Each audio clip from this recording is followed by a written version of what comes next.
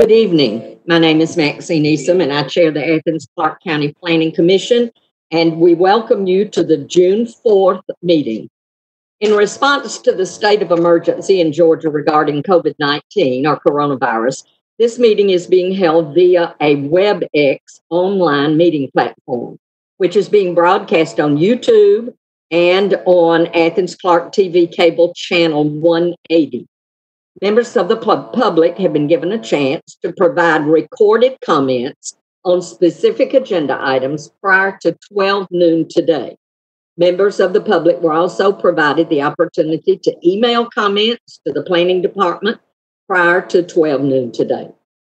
Finally, members of the public may also address the Planning Commission in real time via electronic communication provided in the auditorium at 180 West Doherty Street, subject to safe distancing measures. For those of you viewing the meeting remotely, you will find the meeting agenda on the Planning Department website at www.accgov.com/planning.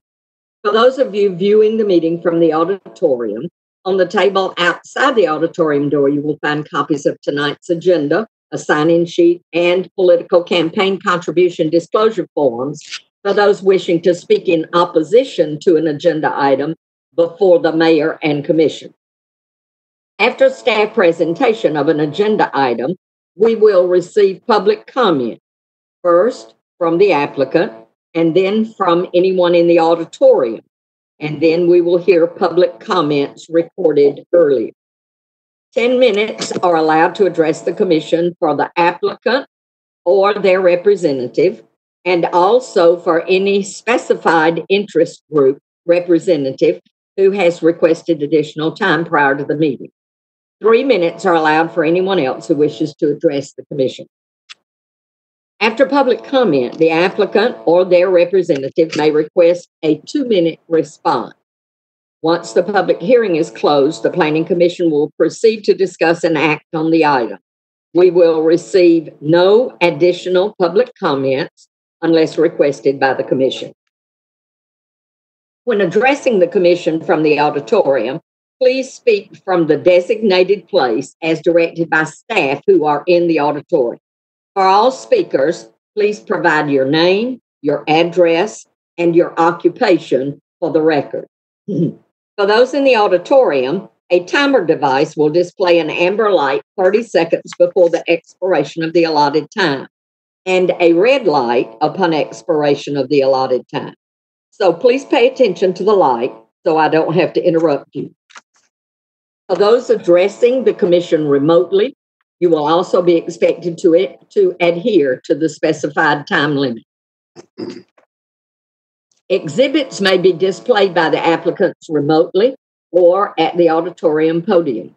Written correspondence received by noon today has been forwarded to the commission as part of the public record. Any additional written materials to be placed into the record must be read during public comment within the time limits previously stated. Please direct your comments to the Planning Commission and not to the applicants. And for those of you in the auditorium, please refrain from applauding or jeering any of the speakers. For everyone participating in this evening's meeting, please turn off or silence your cell phone. For commission members, please mute your microphone if you're not speaking. Use the chat box if you have a technical issue.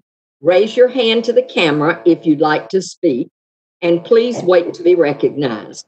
Remember that this meeting is being recorded. All right, so we'll move right into our agenda. The first thing on our agenda is the introduction of staff reports and other documents submitted to the commission. Do I hear a motion that we enter those reports and documents? So move. Second. All those in favor, please raise your hand.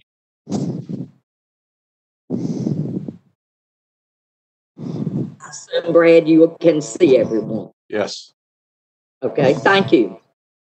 We have 2 sets of minutes that we will be approving this evening. We met twice last month. We met on May the 7th as well as on May the 14th. So let's take those minutes in order. Do we have any corrections or additions to the minutes? If not, do I hear a motion that we approve those minutes? So moved. Thank you, Mr. Scarborough. Do I have a second? Second. All those in favor, please raise your hand. Thank you very much. I can't, I'm sorry, I have to tell you all, I can't see everyone, so I'm counting on brains. So are there any that are opposed to the approval? All right, that's May the 7th. Then we're going to move to our minutes from May the 14th. Are there any corrections or additions to those minutes? Then do I hear a motion to approve? I'll make the motion. A second? Second. Thank you. All those in favor, please let it be known by raising your hand. Thank you. Any opposed? All right. Mr. Griffin, do we have any May Courts update or any May Courts update?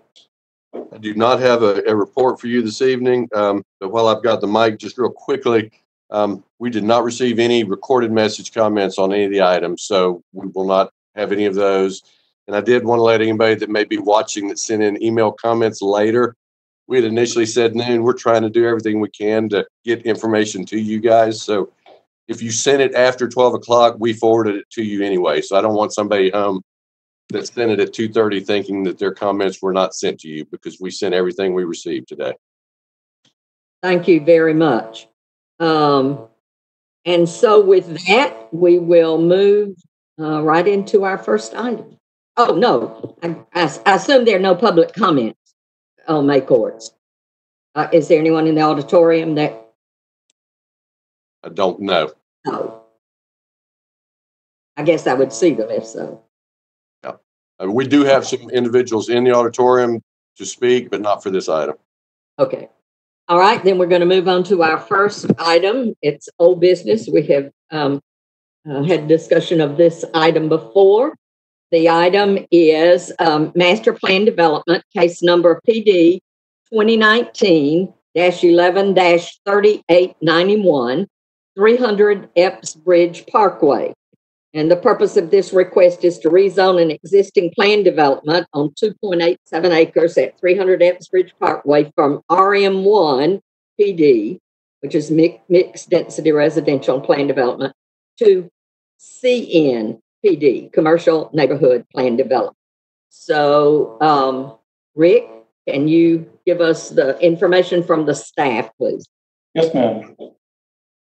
Okay, this is the location map showing the location of the subject property at the corner of Epps Road, Epps Parkway, Woodlake Drive, and Abbey West Drive. An aerial photograph showing the same subject property is undeveloped at this moment. Just another aerial angle there. Okay, so we have one undeveloped parcel, just over 2 acres. It's part of a 1983 Woodlake plan development. It was reserved for retail use.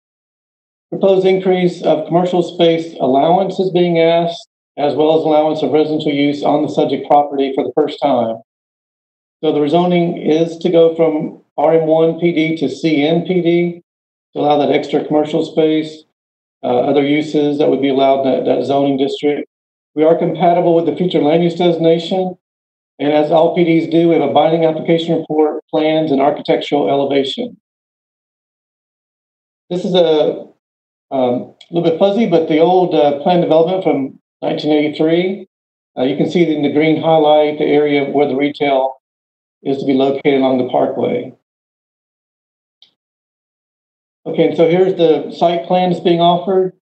One of the changes you'll notice is there is no driveway connection any longer to Woodlake Drive. There will be access to the Epps Parkway. There'll be a ride-in, ride-out only, as well as a two-way access on Abbey West Road. And that will get the traffic out to the traffic signal there at Epps Parkway and Epps Road. These are the architectural elevations. Okay, so the increase is to have more commercial space per business.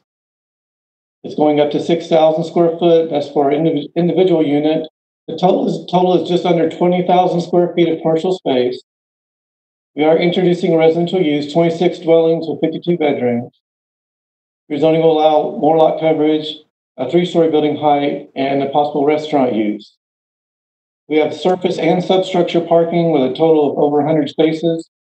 Again, the right-in, right-out only driveway, connection to the parkway with a deceleration lane, a 2-way driveway to the Abbey West entrance drive, which gives access to that traffic signal.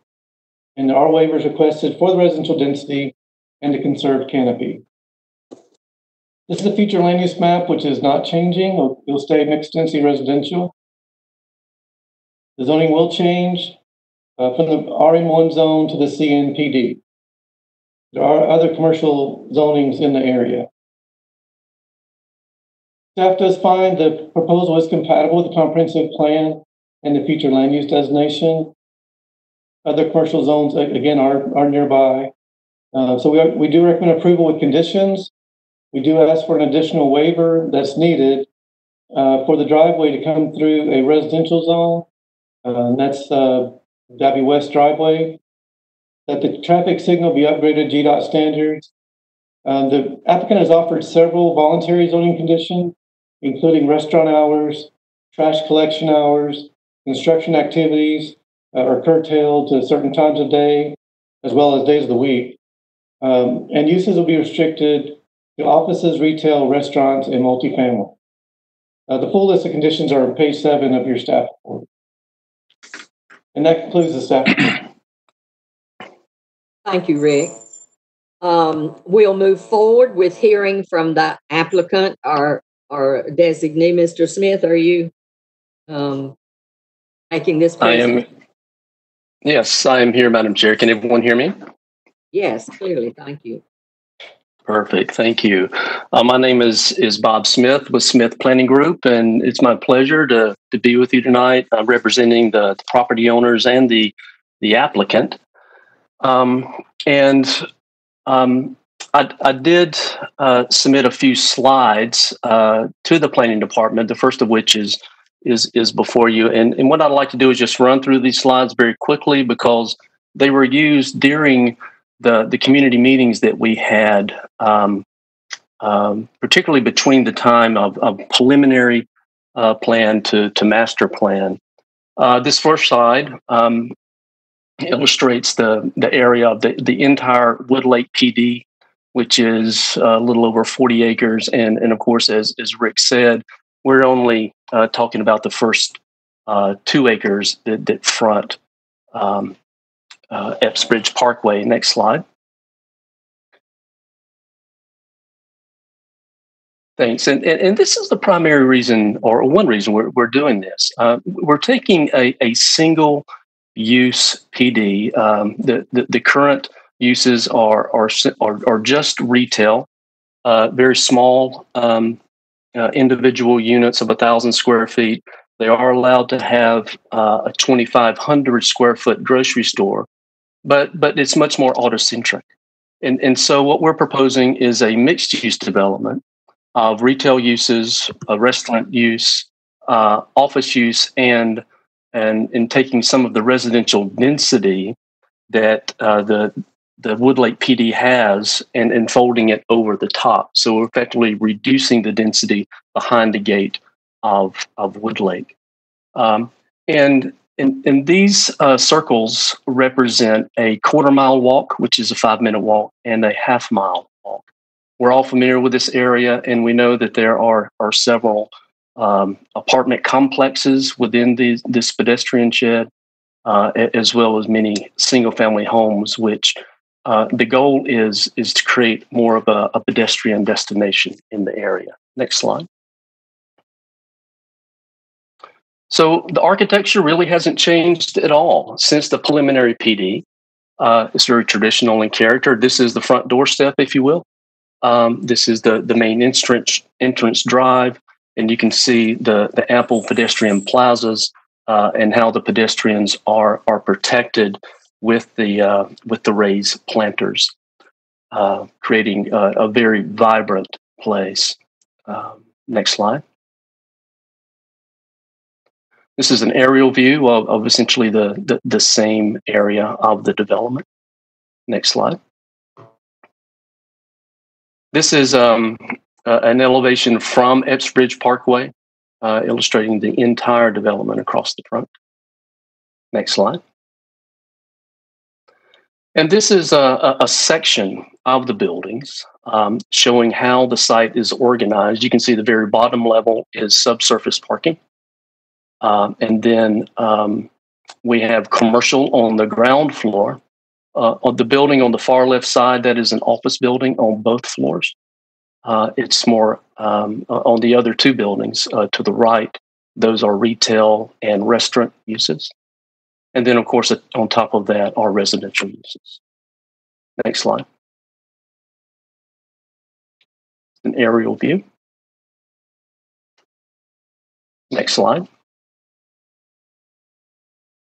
This is a view from the rear of the development, and you can see there are fewer windows, particularly along the ground floor, so that there is so it's not as transparent and not as much light glare. Next slide. So this is the preliminary site plan, and I included it just to simply illustrate the differences between the original plan and the plan where we are now. And I'd like you to pay attention to over there at Wood Lake Drive. It's on the left-hand side of the screen, behind Building C. You can see where we originally had proposed a drive off of Wood Lake, and through the various community meetings that we've had, we have now removed that. And we also provided more illustration along the common property line where the buffer is, and where the trash receptacle is over there toward the top right. Next slide. Now this is the master plan that's before you tonight. You can see where the driveway has been removed from Wood Lake Drive, and we've enhanced the buffer along the back. We had always had an enhanced buffer. We just didn't detail it enough. So this illustrates a more enhanced buffer. And we also moved the trash receptacle plan south, got it a little bit further away from the property line. I think now it's about 50 feet from the property line. And that trash receptacle is completely enclosed with a roof over it. Next slide. So during the community meetings, this is a word cloud. These are the subject matters that came up. And I wanted to share these with you tonight because I think we've addressed most all of them. And you can see, foremost is stormwater. How are we handling stormwater? And through these next slides, I think you'll have a better understanding. Next slide. This is what we're not doing. And there was a lot of discussion about stormwater detention areas and how ugly they are. And I included this as an illustration of what we're not doing, because the lowest part of the site is on the Wood Lake side, because everything flows toward that Wood Lake property line. So this is not what we're proposing. Next slide.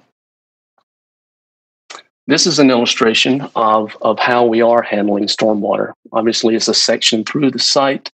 Our project is to the left of the screen, and you can see the Wood Lake townhomes to the right of the screen. So what we're doing is capturing stormwater, obviously on the building roofs and on the parking deck surface, and we're conveying the stormwater into a subsurface vault system. Next slide. So here's a plan view and somewhat diagrammatic of how the stormwater system works. You can see there beneath the deck is an underground stormwater detention system. We've done these in several locations across Athens beneath parking decks, so you simply don't see them.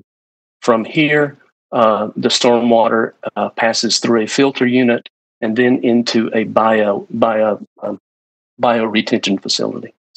After that, it goes into the existing stormwater system on the site. Next slide. So these things are quite large, right? This is actually under the parking deck. So the amount of water that they can hold is quite impressive. So that first rainfall, this is where the storage is held, and then it passes into the system. Next slide.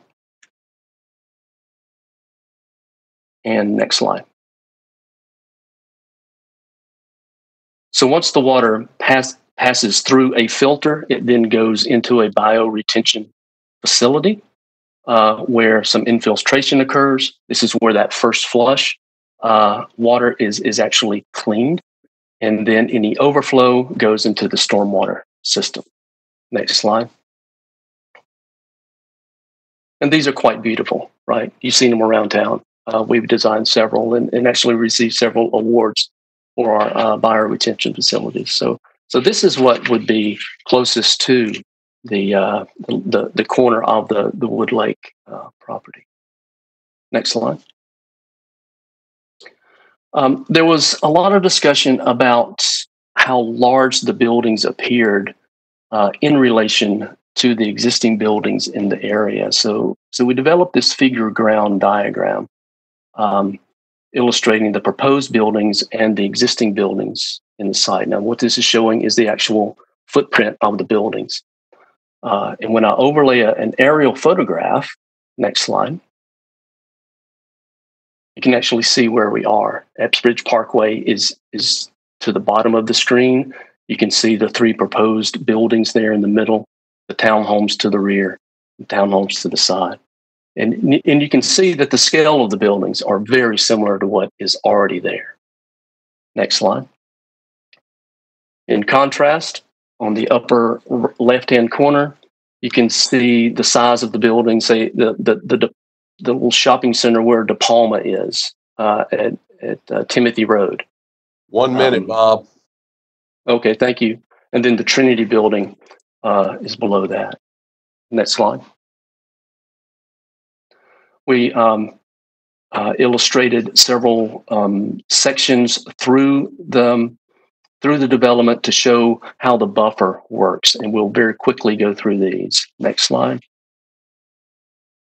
You can see the plan view at the top of the screen, and then the sectional view or the profile down at the bottom of the screen. Again, our building is to the left, townhomes are to the right. Next slide. Just flip through these and you can actually see how the buffer works. Next slide. This is the thinnest part of the structure of the buffer. Next slide. And across the entire buffer is a 6-foot opaque fence. Right. 10 minutes. That concludes my report. Thank you.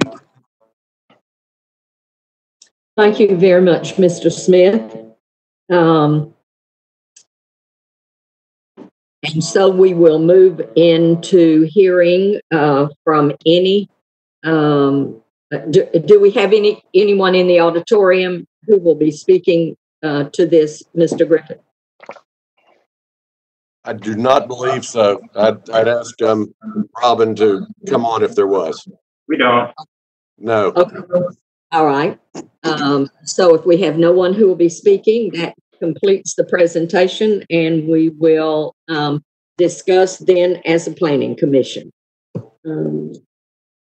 Any comments? Commissioners? Ms. Kinman, then Mr. Scanlon. Okay. There we go. I just wanted to say I think this is a really good change to this plan. I liked it when we saw it before. I understand the problem of the access to the Wood Lake Drive side. I'm impressed by some of the comment that we got that from people in the area who would like something to walk to, as well as people who live in the neighborhood. So I'm very much inclined to recommend approval of this with conditions, but I'll listen to the discussion first. Thank you. Ms. Kingman, I think your video is on. It sure is. Sorry about that. It's all right. Are there other comments? Oh, Mr. Scanlon, you had your hand up. I did. I very much like this also. It's very obvious that after the first meeting, there was a lot of attention paid to what the neighbors wanted, and all that was included. I liked it then. I like it even better now. Thank you. Other comments? Any questions? Mr. Hall? Yeah, I agree with Alice and Jim. I think this seems like a great project, and it clearly adds a lot of benefit to Athens-Clarke County and to people within that half-mile pedestrian walking area to there in terms of calming traffic on what is a unfortunately very high-speed stretch of Epps-Bridge Parkway, as well as adding quality residential and attractive retail, mixed-use sort of pedestrian destination center. So I think it's an enormous improvement to that corridor, and I've reviewed the public comments. There's clearly some very strong support as well as some opposition, but I find myself persuaded that this is an enormous benefit, both vis-a-vis what is there now and what could be there if we didn't approve this proposal. Which would be potentially a bunch of atrocious auto-centric retail space. Thank you, Mr. Hall. Any other comments? Mr. Scarborough? Yeah, I guess I just want to agree with everybody else. First of all, I want to thank Mr. Smith and his group for the changes that they've made to it, for reacting to some of the comments that we made the first time. I wasn't as much of a fan maybe the first time, but I like it this time. The more I think about it, and the more I think about the raceway that is Epps-Bridge Parkway, this is like the first step, it seems to me, in a change to it being a place just to go past as fast as you can, into a place where you might want to slow down and actually stop and do something. So, and I think there's been a lot of work put into fitting it in the best way that we can. So I really appreciate that, and I like it. Thank you, Jeff. Other comments? Ms. Morales?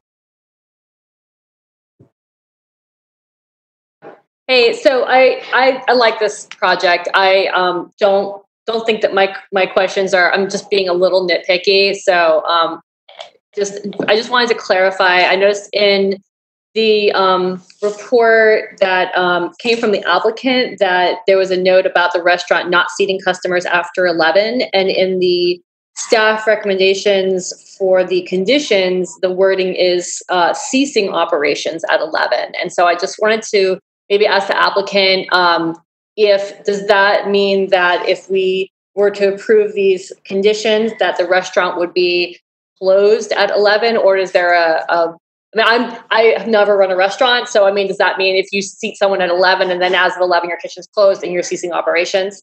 And similarly nitpicking kind of thing, where the sidewalk curves around on the left side and ends. I was just kind of curious on the plan. It kind of has this curve to the very end of it. And I know there's a sidewalk that goes through the next development. So I was curious how that connects with the other sidewalk there. So if you could maybe elaborate on that a little bit. Mr. Smith, could you help? Sure. So let's talk about the sidewalk first. Are you talking about the sidewalk connection into Woodlake? Yes. Because I think it looks like there's a driveway there. So does it just kind of end at that driveway? I think so. And then as it goes across the driveway, it picks up into the sidewalk system within Woodlake itself. But we did agree to put a sidewalk from Woodlake into the development itself. Okay. And so that's what's meant to be illustrated there. Okay. All right. Regarding the restaurant, and I had this. I posed the same question to staff, I think, early this morning, and I'm not sure we really got it resolved.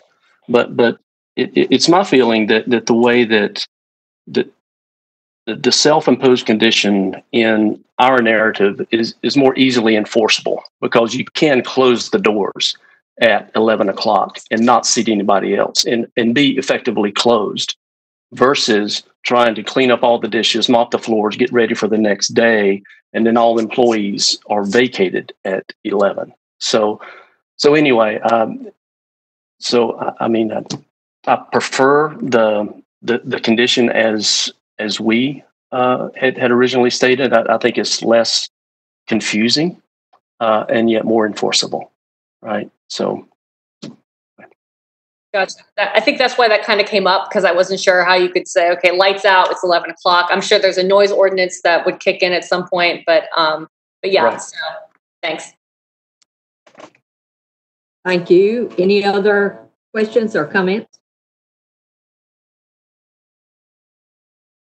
I just have a couple of things that I want to say. I want to thank Mr. Smith for meeting with the community, and I think Mr. Griffin helped with that. Meeting with them, continuing to hear their concerns, working through those. And of course, I loved the word cloud. You know, the teacher in me had to just love the word cloud. But I think word clouds are great, and they really do show quickly, so visibly, where the preponderance of the comments are directed, and that then allowed you to share that with us, and I appreciate that. I've heard you say at the beginning that your presentation was one that you used with the community, and you may have added some slides for us or whatever, but I appreciate that, and I have to believe that the community would have been grateful for that as well. At least would certainly show your intent to hear them and work with them. And I have to say, as Kristen said, I'm not a builder or I'm not a whatever, but boy, am I impressed with the stormwater system that you have. That seemed great. So just a few of those positives, but all really directed at hearing the people. And I'm grateful for your work with me. Then if there are not any other comments, we do need to reiterate that there are conditions that are listed here, and we will make sure that we have those in the recommendation. Yes, Ms. Kinman. I'd like to make a motion to approve with conditions. Right. Do I hear a second? Mr. Scarborough? I'll second that. Okay, so we this is not a second. My question is approval with what conditions? My motion is to accept the staff report, the conditions that are in there that include the staff conditions and the self-imposed conditions as well. Okay. Thank you. And so then we had several seconds. Let's move forward, and I think take a roll call vote, please. So may I just for clarification, when you just said staff conditions and the self-imposed conditions regarding the restaurant operation, those conditions are inconsistent. So which are we, is the motion that the restaurant shall cease operations by 11 or shall seat patrons no later than 11? Mr. Smith. I'm open to a friendly amendment to my motion. So maybe the amendment would be with the staff recommendations minus the under other conditions number 5 to replace number 5 with that restaurants shall seat patrons no later than 11 p.m.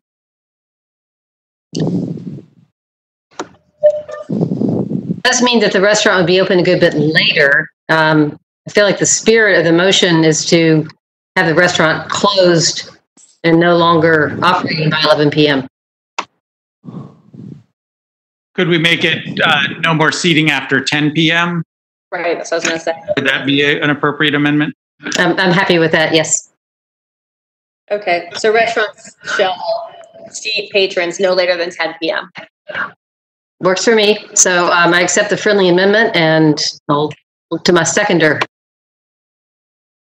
Do we have a second? I do have a question. I would like to second that, but I don't know if that's out of order. Matt already did. So go ahead. Do you have a question? Okay.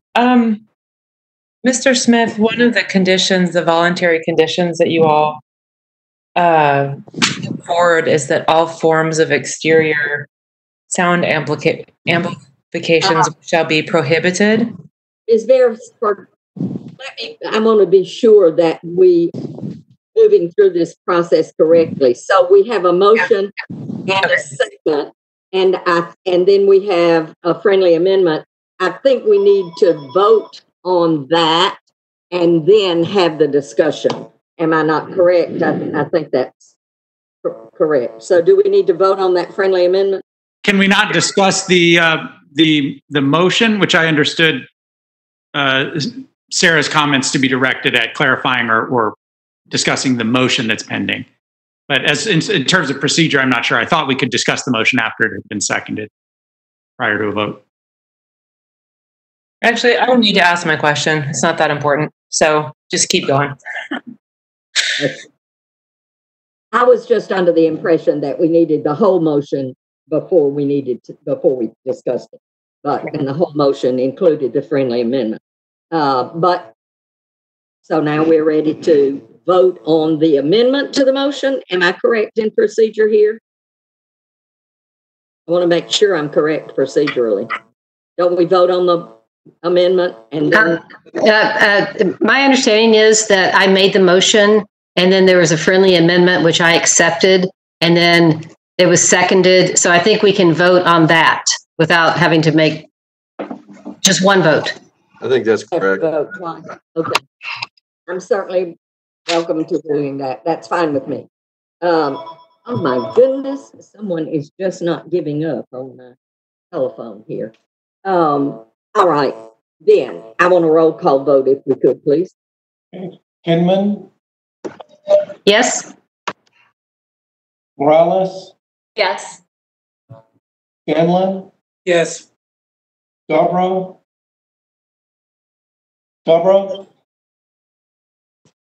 Who? Which?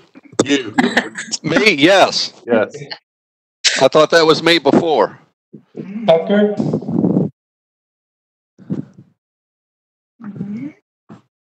Tucker? I think Joey is not present yet. He was here on cell phone, but I think he's transitioning over. Yes. I think he's muted. Tucker? Yes. Okay. He was muted. Anderson? I do not think he is on the line. Beresford? Yes. And Hall? Yes. It's unanimous. I'm sorry, I didn't hear you, Rick. That's seven votes in favor, none in opposition. Thank you. And so then we will send that forward, recommending it to the mayor and commission. All right, let's move on to our second application.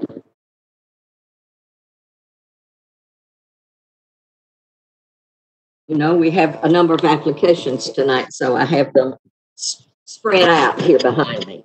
Our second application is Master Plan Development, case number PD 2020-01-19, 352 Whitehall Road, 150 and 250 Pine Lodge Road. The purpose of this request is to amend and rezone an existing commercial neighborhood plan development to mixed density residential plan development at this address. And so, Rick, will you give us the information that we need? Yes, ma'am. Okay, this is the location map showing the subject property. This is adjacent to the Pinecrest neighborhood subdivision off of Whitehall Road, as well as to the Coney River, middle of Coney River, I believe. This is 352 Whitehall, 150 and 250 Pine Lodge Road. There's 3 parcels altogether. 2 are very small parcels. We have 1 large parcel. It's primarily undeveloped at this time. There are a few residences scattered on the property.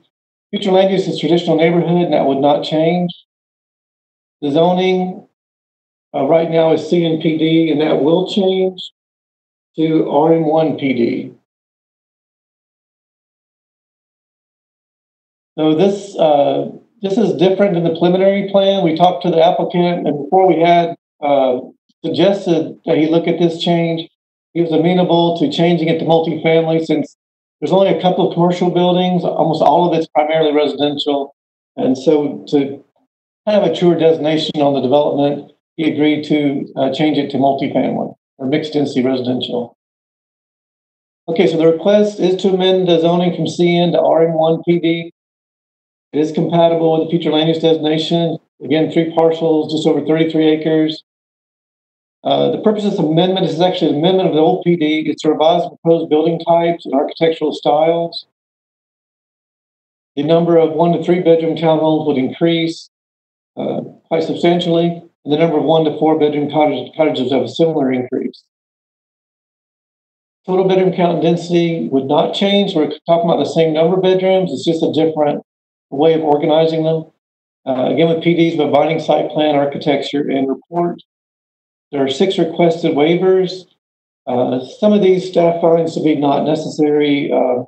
There's some confusion about whether this is a subdivision or a multifamily development. Without subdividing the property, we look at this technically as just a multifamily development. Okay, so here's the old binding, the current binding site plan on the property, and you can see how the townhomes and apartments are differently organized. And then here we are with the current plan development site plan. Architecture that was presented for the townhomes and cottages.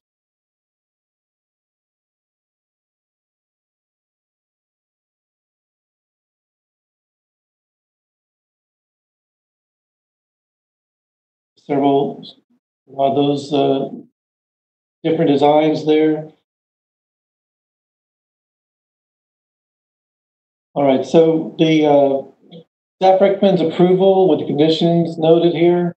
There are a couple of them we need to have met prior to Mayor Commission consideration. We do need to amend the waiver request for building height to get a more accurate measurement there. And the tree management plan needs to be revised now to denote the RM1 zoning. The one that's in yellow there is the change that we talked about with the applicant, that the use of this commercial building, this is the back, the old Charlie Williams Lodge, that it shall be limited to the parking shown on the binding site plan. So that is a change from your staff report you received earlier. 2 separate access roads provided to fire code guidelines, and understand that the applicant has talked to the fire marshal, and that is very possible to arrange that. Signal timing modifications shall be provided by the developer for 2 nearby intersections, the Whitehall Road, Barnett Shoals Road intersection, and the Barnett Shoals College Station Road intersection. So that concludes the staff report. Thank you very much. I know that we have some people in the audience, and this would be the appropriate time for them to address the commission, I believe. The applicant, I think, is on the applicant. Mr. Coons is here representing the applicant. I do think we probably need to do that first. Thank you. All right, Mr. Coons. Sorry, I did that last month. I almost left out the applicant, so maybe that's in my brain. That's quite all right. Thank you for remembering me. My name is Josh Coons. I live at 205 Clover Street here in Athens, and I'm a landscape architect. Our firm worked on the original PD back in 2004, 2005, and so our current firm is working on this amendment. So it's nice to see this sort of continue through time. I'm going to recap our last meeting, and then I'm going to sort of summarize the current submittal and end on a discussion about the waivers. Again, the last meeting, we really appreciated the comments. I think what we heard loud and clear was that we really just needed to clean up this submittal. We needed to clarify the report and make sure that there's a clarity within the drawing. So we really kind of worked hard to do that. We rewrote the entire report and left behind a lot of the baggage from the original PD, just to make sure that it was ultimately super clear in what we were asking for with this amendment. Same thing with the drawings. I'm sorry Mr. Anderson isn't present, because we really did make a point of trying to clean up a lot of what was going on down by the river, because I know that was one of his original concerns. We've continued to work with the neighborhood. It's actually been a pleasure to work with Dr. Lodge and the Pinecrest residents, working towards alleviating some of their concerns that they brought forward in the initial review. We've been working with the University Heights neighborhood about their concerns about trails and other facilities in the conservation easement. This has led to an environmental assessment, dam inspection, voluntary planting of trees along property lines where we're close to some of the existing buildings. So it's been some nice conversations. We've also clarified with the Athens Land Trust the extent of the conservation easement we have within Pinecrest now, and the logistics of potentially working within those areas later. But we've taken out a lot of those elements from the original plan out because of complications therein. So to summarize the current submittal, again, this is an amendment to the original PD that was approved in 2005. It represents largely a change in architecture.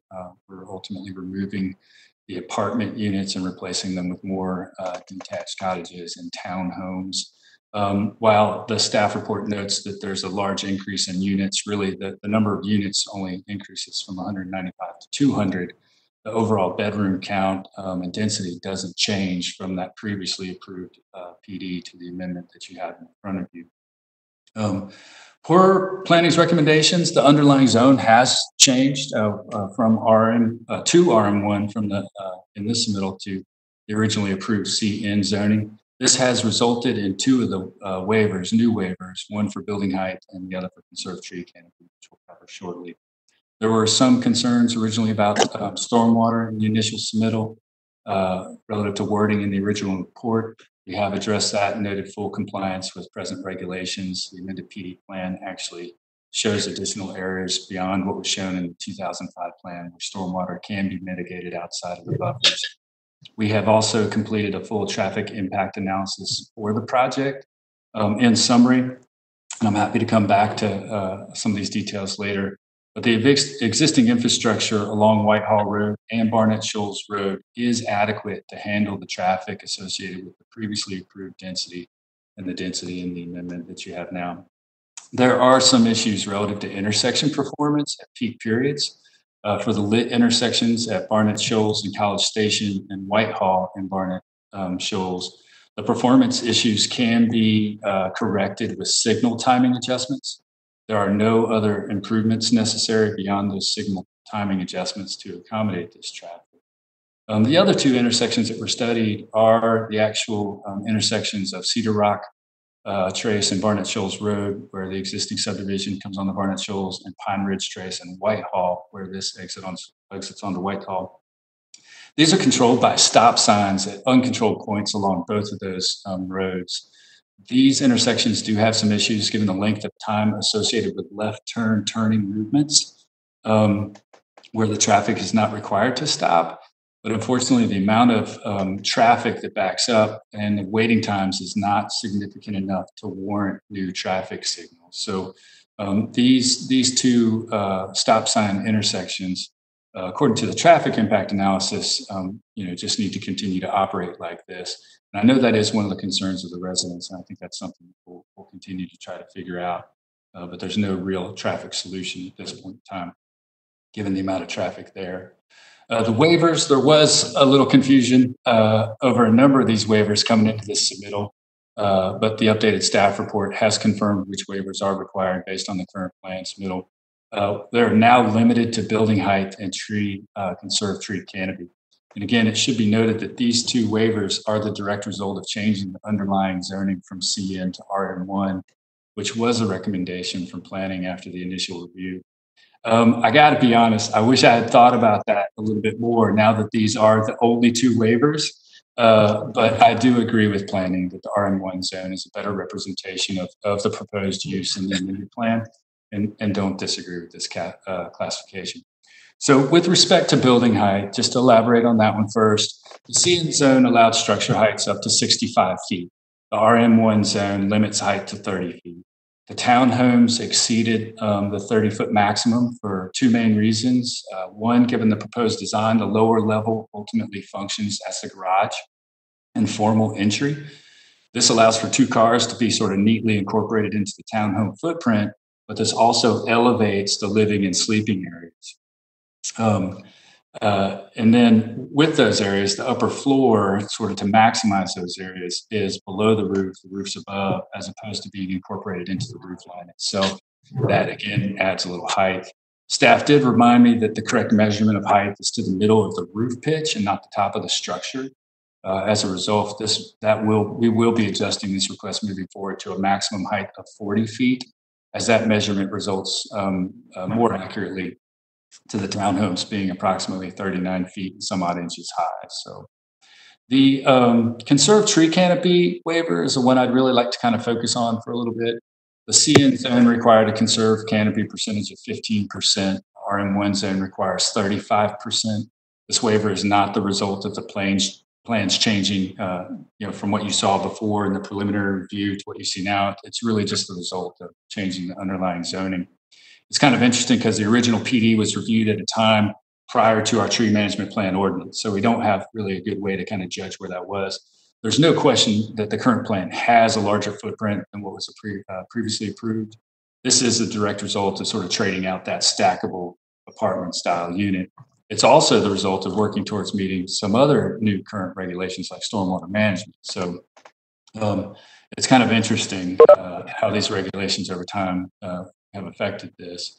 So in your review of this waiver request, I would just like to review the big picture and some of the history of this project and what it did to conserve tree canopy within the subdivision. And I think that's important to understand that, this project started as an extension, another phase of the original Pinecrest subdivision. Do you mind going to that next slide? So as stated in the report, back in 2003, a plan was fully approved for development. And this is what it looked like back then. This was developed under RS5 zoning, was 187 units. And this plan would have had close to 0% canopy within its development footprint. Even under RS5 zoning, with the tree management plan conservation requirements that we have now, it would have been required to say 15%, which is still less than the 20% we're going to work towards. But what's really interesting about this plan is it had no stormwater management. At that point in time, you literally could outfall directly to the floodplain if you had a direct connection. So next slide, please, Rick. So in 2005, the plan we developed as an alternative provided actually the same potential number of units and bedroom as that standard RS5 plan you just saw, in combination with an extension of the upper subdivision into the RS15 parcel that is above the Charlie Williams Lodge from Pine Bark Lane. You see sort of a dead end in the upper left of the plan right now. That's Pine Bark Lane. That was going to be extended into the green space at one point in time. But when we proposed our plan, the owner immediately realized that he could get the same number of units with less infrastructure while simultaneously increasing the amenity aspect of the green space and the subdivision. So the result ultimately led to the permanent conservation of the land around the lake and west of the north and west of the Charlie Williams Lodge. So next slide, Rick.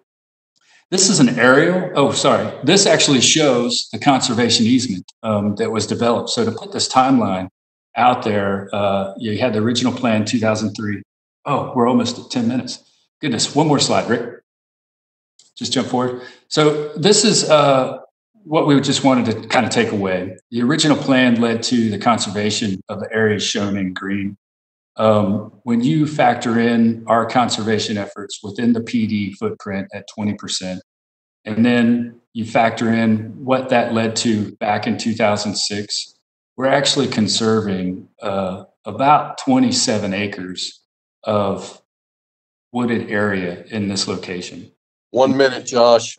Thank you, Brad. Even if you back out sort of the lake parcel, which is always identified as an amenity, we have about 18 acres, which is about 40% of this combined area. So as we talk about the tree waiver, we just want to kind of keep in mind the fact that we worked pretty hard in the beginning to help preserve what we have now. And even though we have to sort of look at that PD boundary line relative to the tree management plan guidelines, we actually have had a much bigger effect. So in closing, we welcome additional comments that will help us continue to improve this moving forward.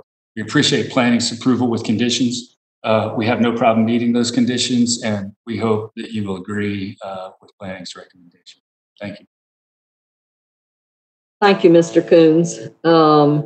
And so now I think we do have some people in the audience who would like to address the commission, so we'll move to doing that.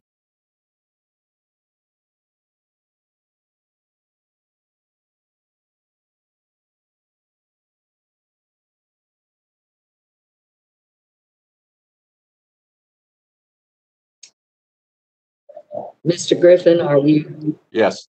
There we go. We should be ready. I'm the applicant for Pinecrest Village. Good evening. My name is Henry Massey, and I reside at 5651 Litchfield Trail, Peachtree Corners, Georgia 30092. I'm the Senior Vice President of Land Acquisition and Development for Rotunda Land and Development Group.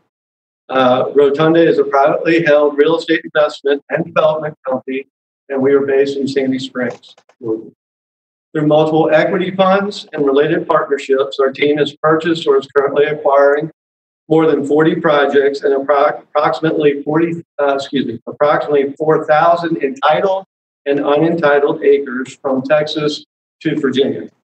Rotunda will build a product at Pinecrest Village that will have a southern coastal architectural vernacular, which will be a theme that will be present really throughout the entire project. Just to speak to the amenities real quick, our amenities will include a 3,000-foot clubhouse, a full access to the Greenway Trail, an internal walking trail system that gives access to the Oconee River, to the North Oconee River. Additionally, we hope to be able to provide access to the river for both kayaking, canoeing, and fishing.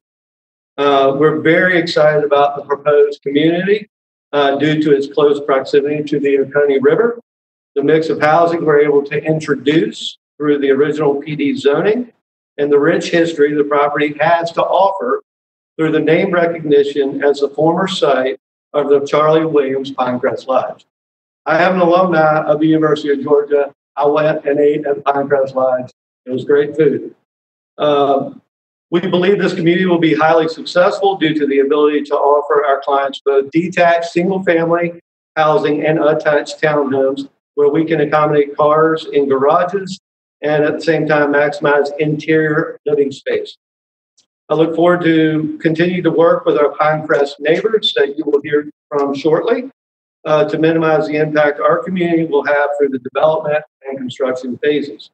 Additional items we are working on with the community are ensuring a safe traffic situation coming on and off Whitehall Road and working on establishing a unique identity apart from the existing Pinecrest community. In closing, we are very excited to be part of the Athens community and hope that our work to date on the PD amendment will meet the Planning Commission's approval. We will continue to work with your planning and zoning department concerning any additional comments and or suggestions they may have. Thank you for your time and consideration for this application.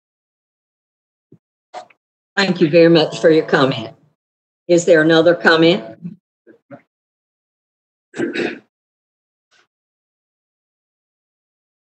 Hi, my name is David Lowe. I'm with the Board of Directors of Pinecrest Community Association. Thank you for being here. I want to assume that each of you has the brief that was submitted by our colleague, Dr. Gene Lodge. I'm not going to go into detail, but I want to hit a couple of the bullet points. The last one regarding culling the deer herd, to the extent that the Planning Commission can recommend anything in this regard, I think that would be something important to consider. Just recently, in the last 2 months, I've seen deer crossing the street right in front of my house. And on one occasion, one of the deer had a broken front foreleg, broken at the knee joints. It was pretty clear it was hit by a car. The Pine Bark Lane, the end of Pine Bark Lane, there are some houses there that'll be within 50 feet of one of the structures. That's almost in your backyard. And so we think it'd be very important to put some sort of site barriers there to protect the houses. Traffic is a major consideration. Cedar Rock Trace is by far the longest street in our community. And ultimately, with the cut-through traffic, that will bear a lot increased motor vehicle traffic. So we're concerned about that. As regards the tree canopy, we think it's very important that as many trees as can be saved are saved in the new development. That's all I have. Thank you very much. Thank you very much for your comments. Are there any other comments related to this application? Yes. Hi, everybody. Kalispera. Egoime Mr. Blaylock. I live in Pine Ridge, or Pinecrest, and I'm here to support the application, especially with regards to the tree canopy, because I know that was something that Josh was very concerned about, that Dr. Lodge says that to maintain the character of the region, it's not the quantity of trees, it's the quality of trees. So she recommends that they retain as many of the large trees as possible and not just clear cut and build everything. Second thing I have to say is about the traffic. In my own opinion, I think that they're kicking the light down the road, because I think that at some time the traffic is going to be such that it's going to require some kind of a traffic control. And I say this because, you know, this 112-page report that was written, they say that the posted speed limit is 40, but you go up there and you'll see cars going significantly faster than 40. And so I think that, like I say, they're just putting a light in someplace down there. They say that they can regulate it by monitoring the lights, but when you change one light one place, you're just going to put the problem someplace else, in my own opinion. But anyway, I like Rotunda. I think it's a good project. I think that it would be something that would be very beneficial to Athens. Thank you. Thank you very much for your comments. Are there other comments related to this application? We all good? That should be it. Thank you. So with that, we will come behind the rail, so to speak, and begin discussion with the commission.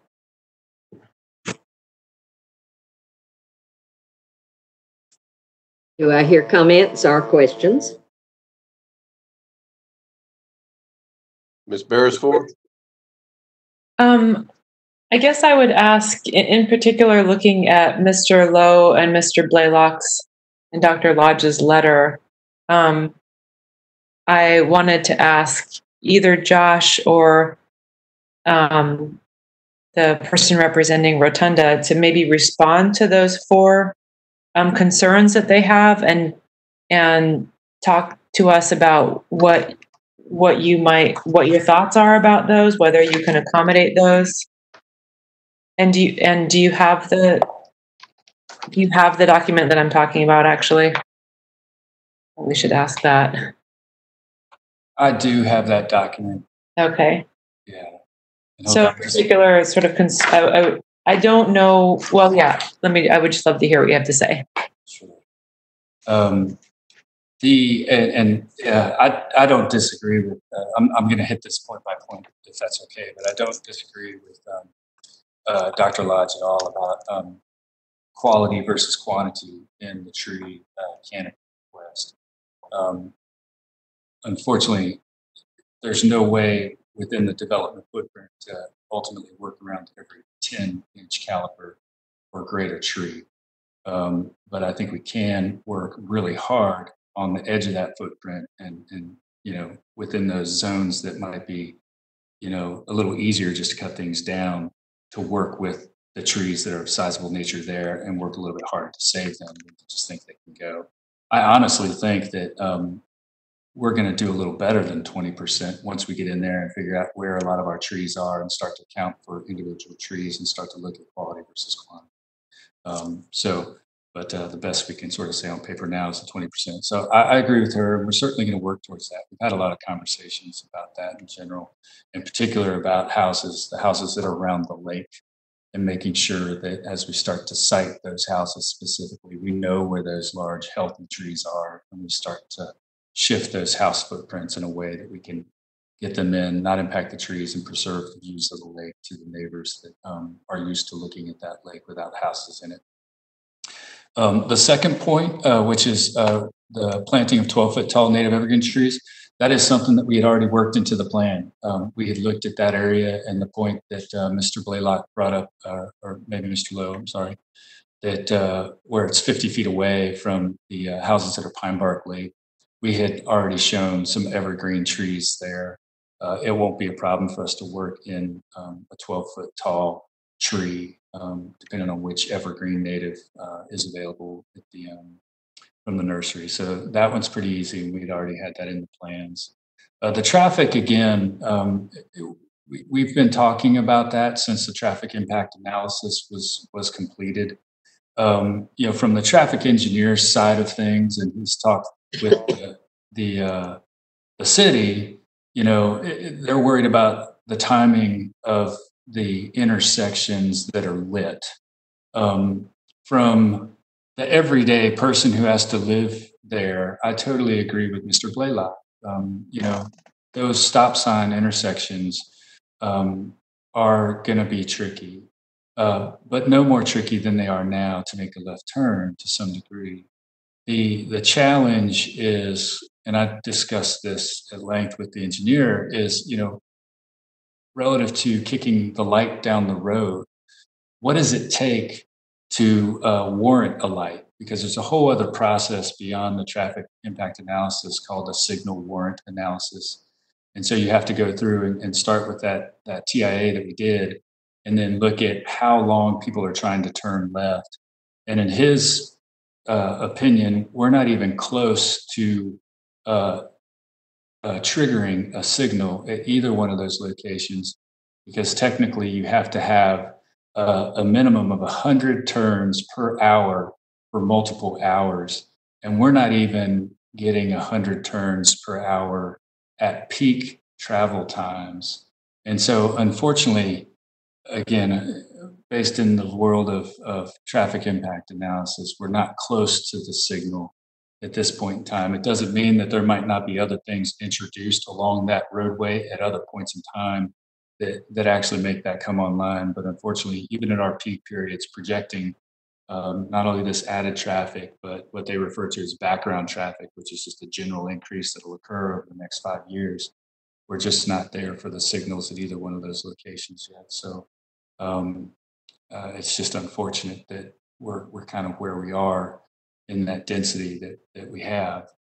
That last point, I actually love. It came up in the last conversation we had with Dr. Lodge, and she noted that when the vet school came online and developed that corner of College Station, Barnett Shoals, that it really forced the deer downhill and required or resulted in a more dense population. And I just don't know. I've honestly never been asked to cull the deer population before, so I don't know how to respond outside to say that we're certainly sensitive to that, and I think that's a conversation that we can continue as this moves forward. I'm not a hunter. I know the people that hunt deer say we're doing them a population or doing them some good by lowering the population in these areas. How we do that in this specific location is going to be something we really have to kind of talk through over time. So. Thank you. Sure.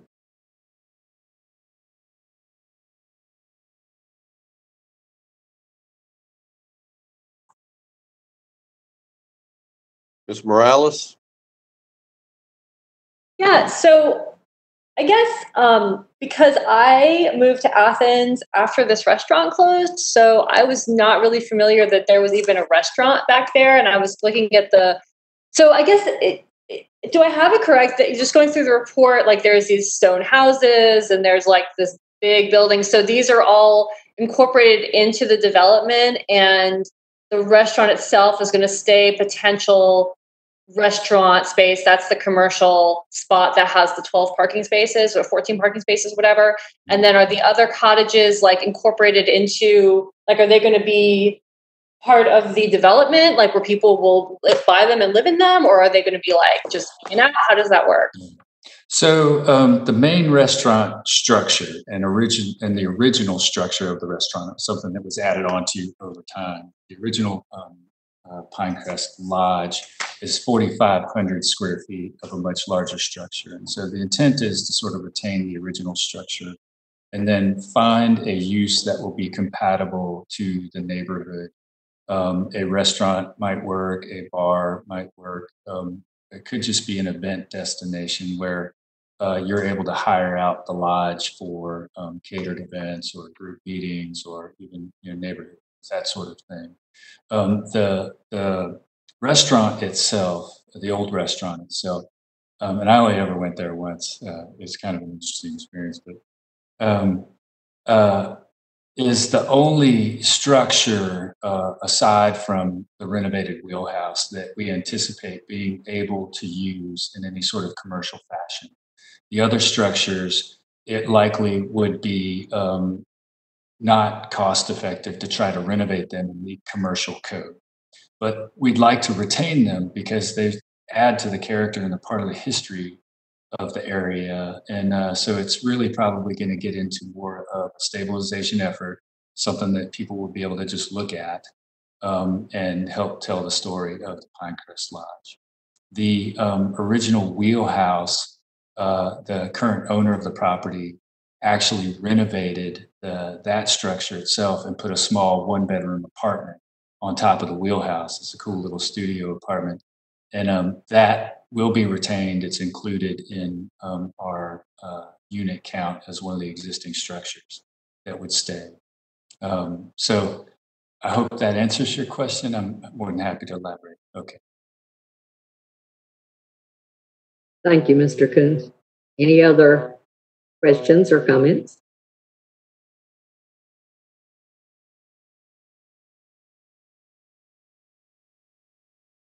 If not, then do I hear a motion related to this?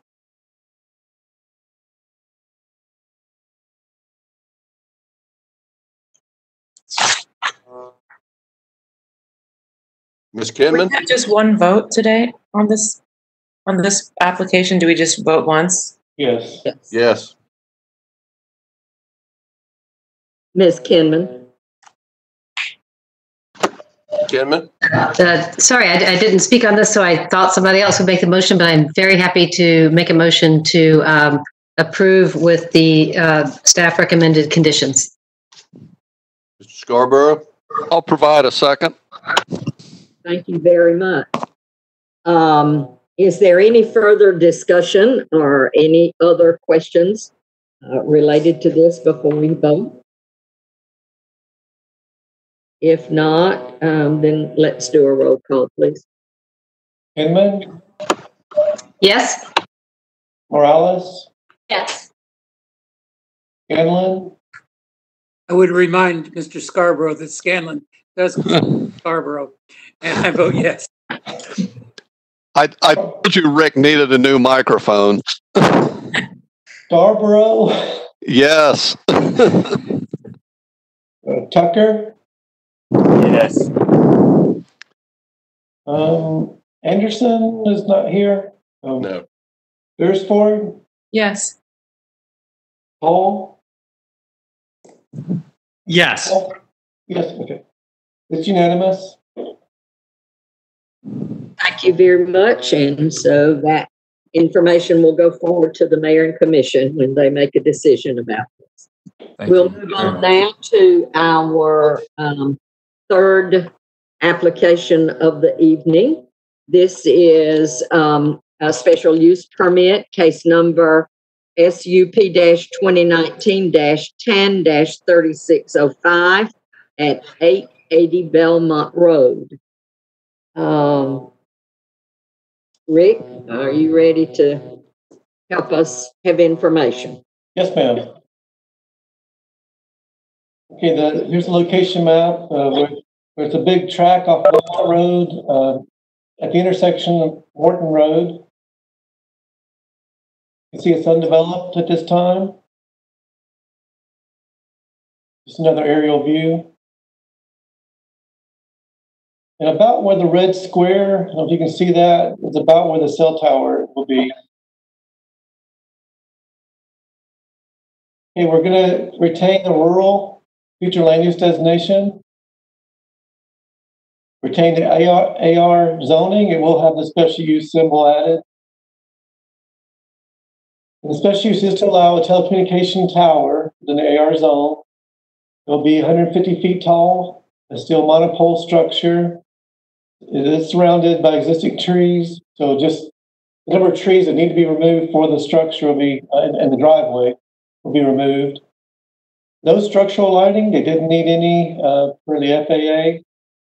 The nearest residence is about 360 feet from the proposed location. They are meeting all ordinance standards. The access is being provided along a power line easement from Belmont Road for the most part, and then they will jog south to the cell tower site. You can see the site plan here. Again, off Belmont Road using an existing Georgia Power easement, and then turning south to get to the cell tower. And then you see the structure on the right, how that will look, and they are required to allow or provide co-locations should other services need the antenna also. Staff is recommending approval. It is compatible with the rural future land use designation for a low impact commercial use. The comprehensive plan promotes improved internet and mobile communications for all areas of the county. And there was an independent expert review that was provided, and he has determined that the antenna is necessary for the service they want to provide to this area, and that was added to your staff report. And that concludes the staff report.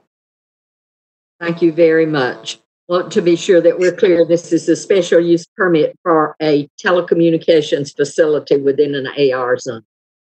All right, then we'll hear from our applicant. Thank you Thank you very much, Madam Chair. It's nice to be with you this evening. My name is David Kirk. I am a land use attorney at Troutman Sanders, and it's my pleasure tonight to represent Athens Cellular, which is doing business as Verizon Wireless. So I'll just refer to it as Verizon Wireless throughout my presentation. I'd like to thank the staff for their help and cooperation as we did get the third-party review that Rick referred to. And what I'd like to do, if Rick, you go to the next slide, is just start with a little perspective about how wireless demand has grown just over really the past decade. The iPhone is just over 10 years old, and by 2018, about 59% of Georgia households were entirely reliant on wireless communication for their personal, their business, and their emergency communication. If you add into that the households that are mostly wireless, and this is based on a study that's done by, or survey that's done by the CDC every year. I think they do it now every year. They used to do it every 6 months. But if you add in the wireless mostly households, you're actually over 75% of households that either are completely or largely wireless only. The FCC estimates that about 70% of 911 calls are made from wireless devices. Those are not all made from cars. About auto accidents, those are also made from residences and businesses. And data, which anybody that has a child knows that data usage, and anybody really working from home now, which is pretty much everybody, knows that data usage has really increased tremendously. Next slide, please. I think Rick hit on every one of these, that it is a 150-foot monopole tower capable of accommodating Verizon plus 3 other carriers. It's on a large wooded tract that's currently undeveloped. We need it to address capacity and coverage deficiencies in the southern portion of the county, and I'll show you some slides on that. The special use permit that we're seeking will allow us to do that. And again, it does meet all the requirements of the ordinance. Rick, if you go to the next slide, please.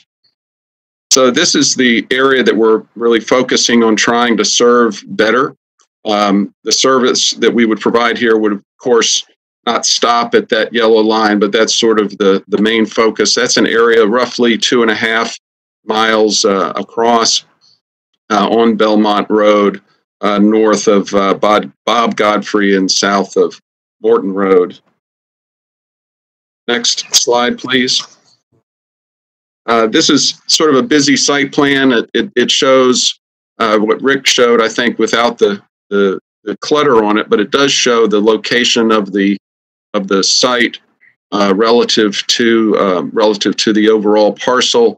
And as you can see, a good deal of the easement, the access easement, is in the Georgia Power corridor. Next one, please. Rick showed you this as well, just to indicate that we do meet the required setbacks for that are set forth in your ordinance. Next one, please. So we're going to get into a little bit of the technical analysis that was verified and also modeled by your expert. You can see here that we have a number of Verizon towers in the southern part of the county and in adjoining counties. The closest one is 3 miles away from the proposed site. Next, please. This is where it gets a little hard to understand, but I'll try to do that. You see, each of the towers has 3 sets of antennas going in roughly 120-degree angles away from each other. If you look to the north, that is up on the site from our site, there's a site called Malabarter. And if you look sort of at about 10 o'clock, there's a site called Barnett Shoals. Currently, the sectors of antennas that are serving or that are directed in this area or toward this area are overloaded. They're straining to provide the service. That's why you see that brown area from Malabarter sort of getting spread out and scattered as we're moving south. Next slide, please, Rick. With the proposed site, you can see how not only is the service improved in the Bell Camp, the yellow area, but the service for Malabarter is closer to the to that sector and Barnett Shoals as well, so that they are serving their areas better. They have more capacity, if you will, to provide service in those areas. By capacity, you may have seen at one point the Verizon ad about the door getting bigger, where if you have lots of people trying to get through a small door, it slows down, it clogs up, and some people can't get through.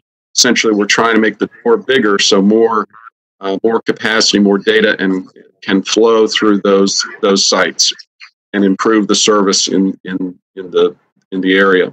Next slide, please. Now, there was the closest non-Verizon tower was about 4.3 miles down to the southeast or southwest of this site. One of the things that we did was look at how co-locating on that site might improve the service in this black circle, the desired area of service. And as you can see, it doesn't do a whole lot. It improves service in that vicinity, but it does not improve service in the area that we're trying to improve. Next, please. Now, that was capacity. We're now moving to just basic coverage. And on a coverage map, you can see the key in the lower right. In-building coverage is green. That's the best. That's where you're sitting in your home or your basement or your business, and you can get good service inside. The next one is in-car coverage, and then on-street coverage, which means outside in your yard, sometimes outside in a particular spot in your yard, facing a certain direction. And then the poor coverage is in blue. And again, let's go to the next slide, and you can see how the proposed site greatly improves that area that we're focused on in southern Athens-Clarke County. Next one, please. Again, looking at this American Tower location, it would improve service in the area of that tower, but it would not improve service in Athens-Clarke, that portion of Athens-Clarke County that we're looking at. So I go to, I think the next slide is my final slide, and then I'd be happy to answer any questions at the appropriate time. This site is needed to provide capacity and coverage improvements in this portion of southern Athens-Clarke County. Our analysis has been reviewed carefully and really recreated by your third-party consultant who has verified the analysis of our need. And on the first page of their report, it says, upon review of the application, they would recommend approval of the special use permit. Staff has looked at this very carefully as well. They too recommend approval. It does meet all the requirements of your ordinance, and so we respectfully request that you recommend to the Mayor and Commission that they approve the special use permit. Thank you, Madam Chair. I would like to reserve that 2 minutes if needed to respond to any questions or concerns that the public may raise. Thank you. Thank you. Appreciate your comments. There is nobody in the auditorium. Okay, good. That's what I was going to say. I don't have any indication there's anyone there to speak on this. So then the commission will address this application. Comments or questions? Mr. Scarborough? I have probably a technical question for Mr. Kirk. Looking at that large 82-acre site, I think it is, what is it that drives the actual location of the tower within the site? Is it topological, or is there some other reason? I note that it could be farther away from the closest house without getting significantly closer to the next closest house, I think. So I'm just kind of curious why that spot? Well, typically you have topographic conditions, obviously. You want to minimize the intrusion on the site, and you also have to work with the landowner to find a location that the landowner is willing to lease. And you have to do that within the context of trying to meet all of the requirements of the ordinance. So it is a combination of things. I don't recall if there's any wetlands on this site. I think staff may have mentioned some. I can't recall off the top of my head, but obviously you want to avoid wetlands and other places as well as lower spots. This location is actually slightly lower than the road, which staff mentions in their report. So it would make the relative term would make the tower seem a little bit lower in height than it actually is. So to answer your question, it's typically a combination of things. I was not the site acquisition agent on this, but I've done enough of these to know that you've got to juggle a lot of variables to meet the need and to get a site that works for the landowner and works for Verizon and also works within the limits of the ordinance. Okay, thank you. You're welcome. Thank you for the question. Thank you. Are there other questions or comments?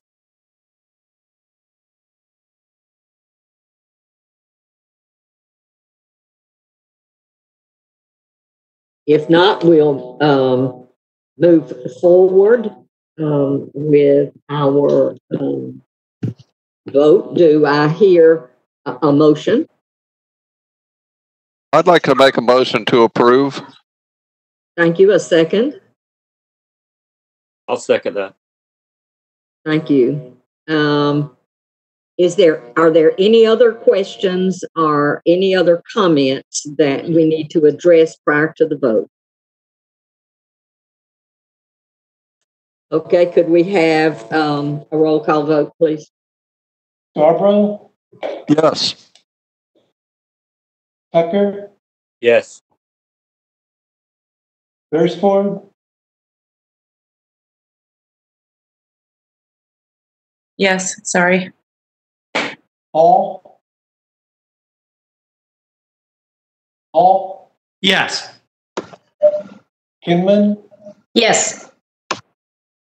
Morales? Yes. And Scanlon? Yes. Unanimous? Thank you. Thank you all very much. Thank you, sir. That information will go forward to the mayor and commission. Let's move to our next application. I think we're about halfway through, group. So we'll move forward. This application is a zoning map amendment, case number zone-2020-02-698 at 255 and 295 Research Drive. The request is on the subject parcels located at 255 and 295 Research Drive from commercial office plan development to mixed density residential zoning with conditions. And I believe that there will be two votes. One vote will have to do with the future land use map and the other will have to do with reason.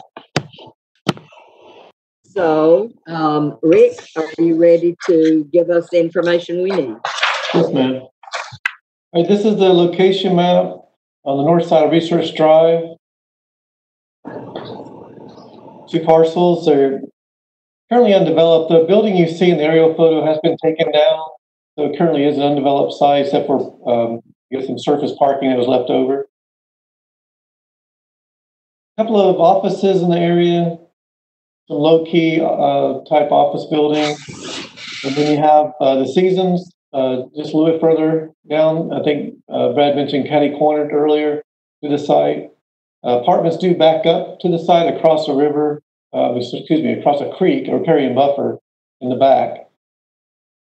So we have future land use change being proposed from employment to mixed density residential, which does match up with the area better.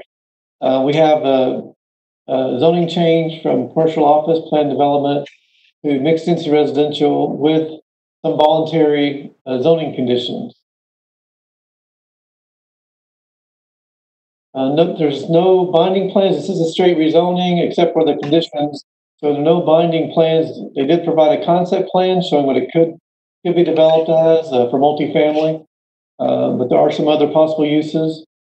They did provide several conditions. So any possible uses would have to meet these conditions, such as no more than 12 structures, 24 dwelling units, 78 bedrooms, 78 parking spaces.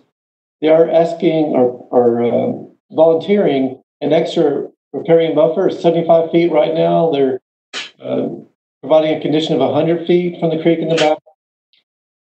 2 points of vehicular access, and then that'll be a condition as well, and then compliance with all the RM1 standards.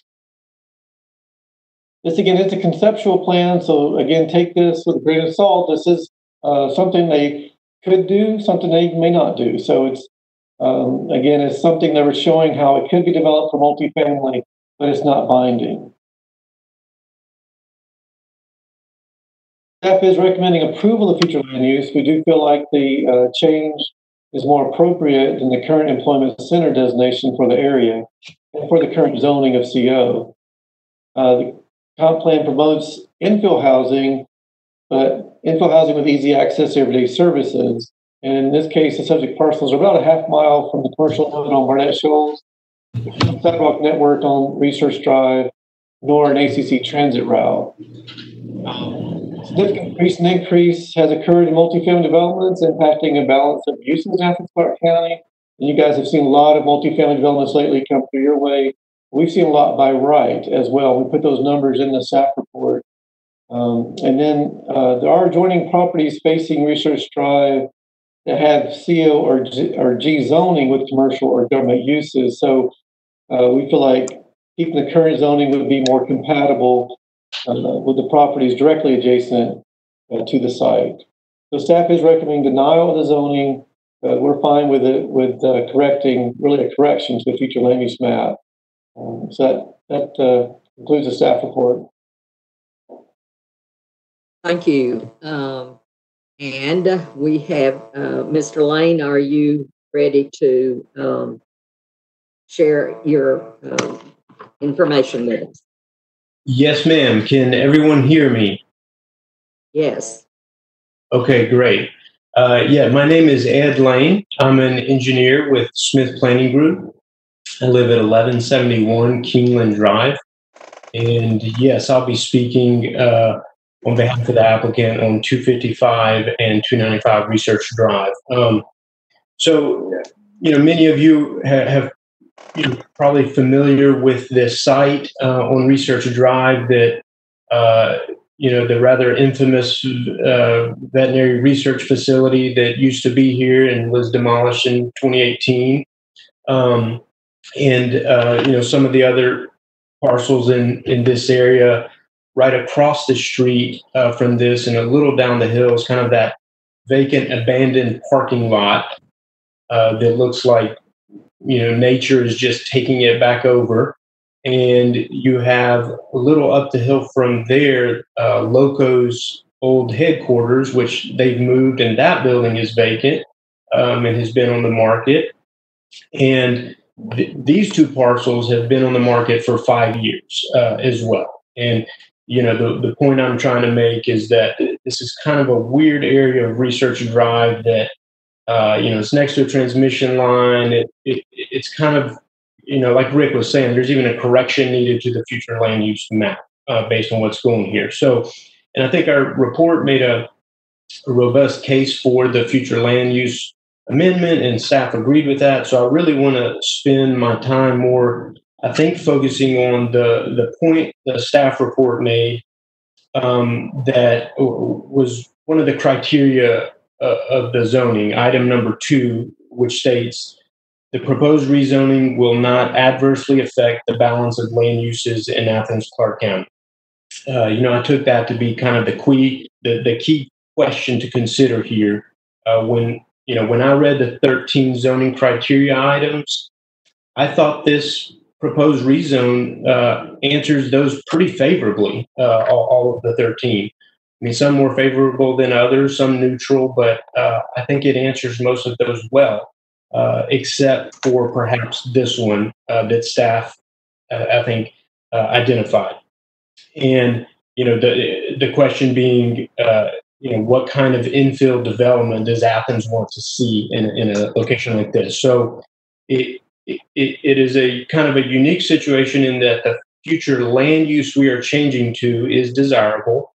And multifamily use is compatible in that future land use, but the report is stating that in this particular location in town, it may not be. And so, I agree in general that, the fact that further down Research Drive, there are several other RM developments and across the street and behind it, I still agree that ideally you would get one of the other uses here. The staff report listed some of those things like a small bakery, a bed and breakfast, a small office park, and single family. Those would all be great uses to get here. But I think my point is that does not seem likely to happen on these parcels that have been vacant for 5 years. And are this would be very expensive land to develop because of the topography.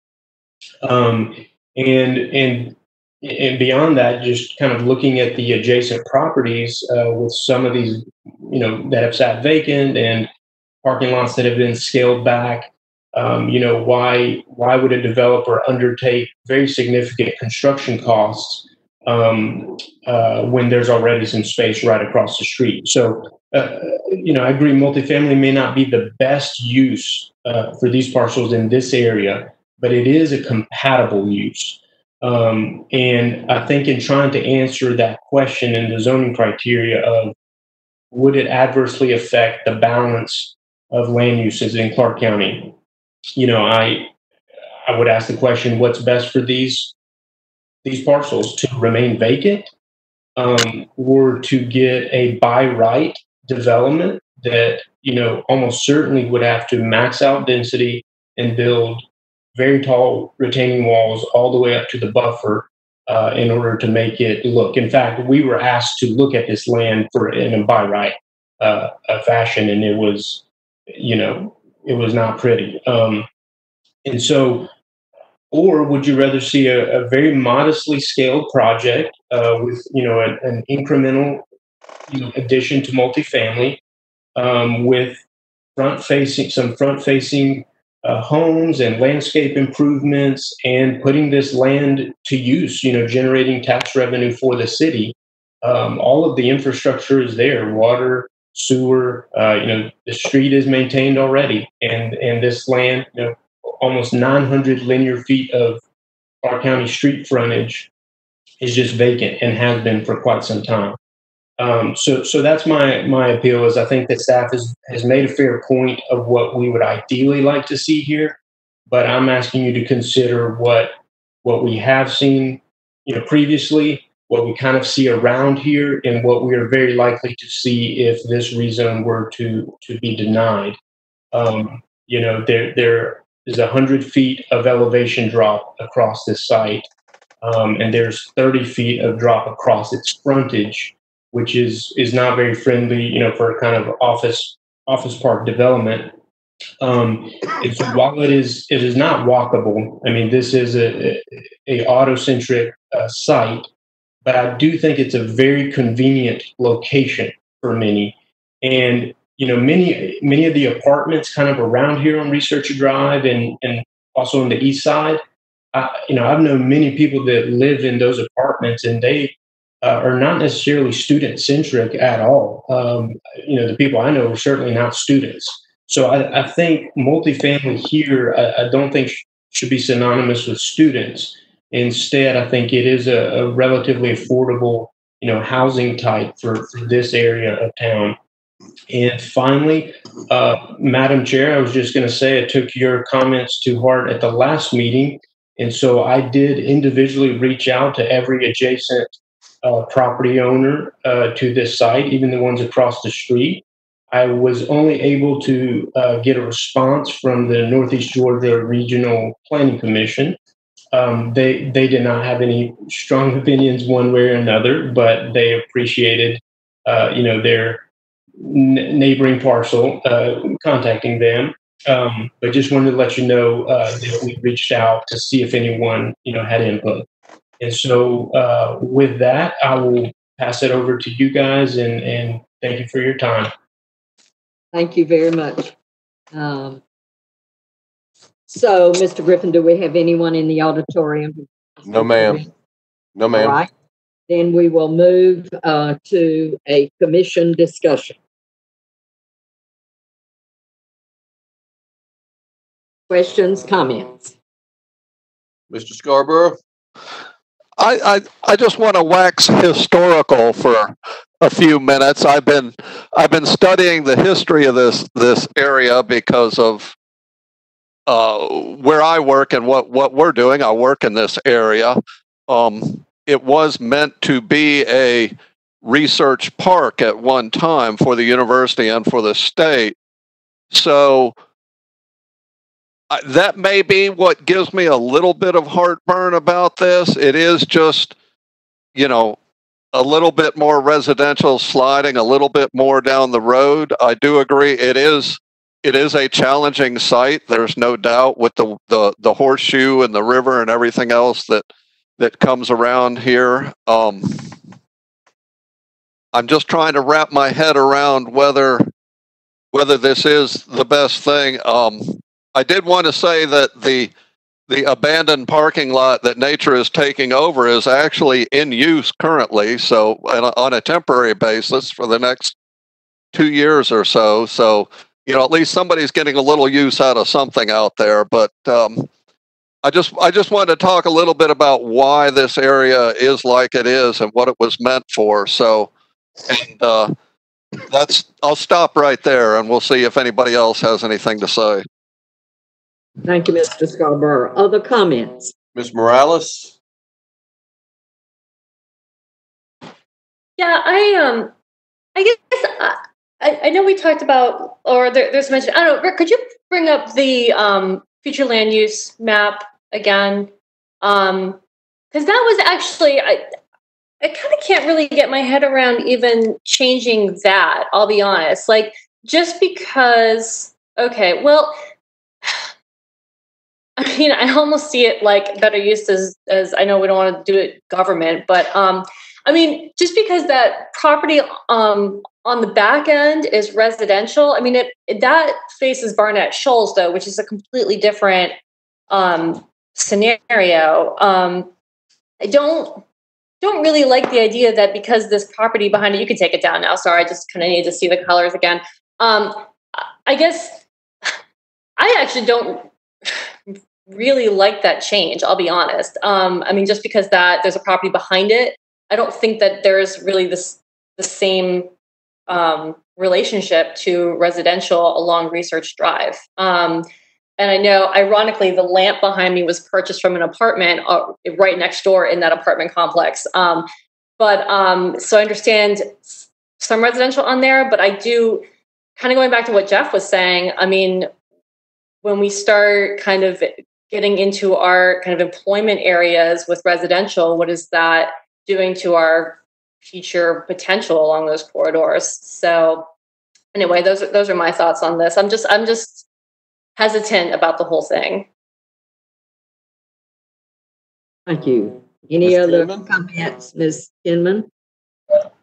Yeah, I just wanted to back up what Kristen just said. I'm always a little concerned when we move land use from employment to residential because it feels like we have enough residential. I respect the staff recommendation on this, but I share that same concern about even the future land use change.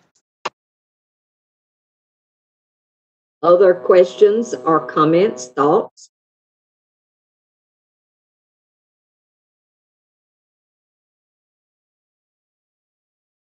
Mr. Hall? Yeah, I guess I'll echo that. I had the same concern. I mean, Athens needs more residential development. but moving employment, office, center space in the direction of relatively low density residential development seems like a move that only makes sense in the very short term. Longer term, density is the wave of the future and closer in. And I'm also troubled. Staff noted this in the report by, we want to see more mixed use residential and other uses, and more residential that is walkable to other things, which nothing on Research Drive is walkable to anything else. So I'm not sold on even the land use change, much less the zoning. Thank you, Mr. Hall. Other thoughts, comments?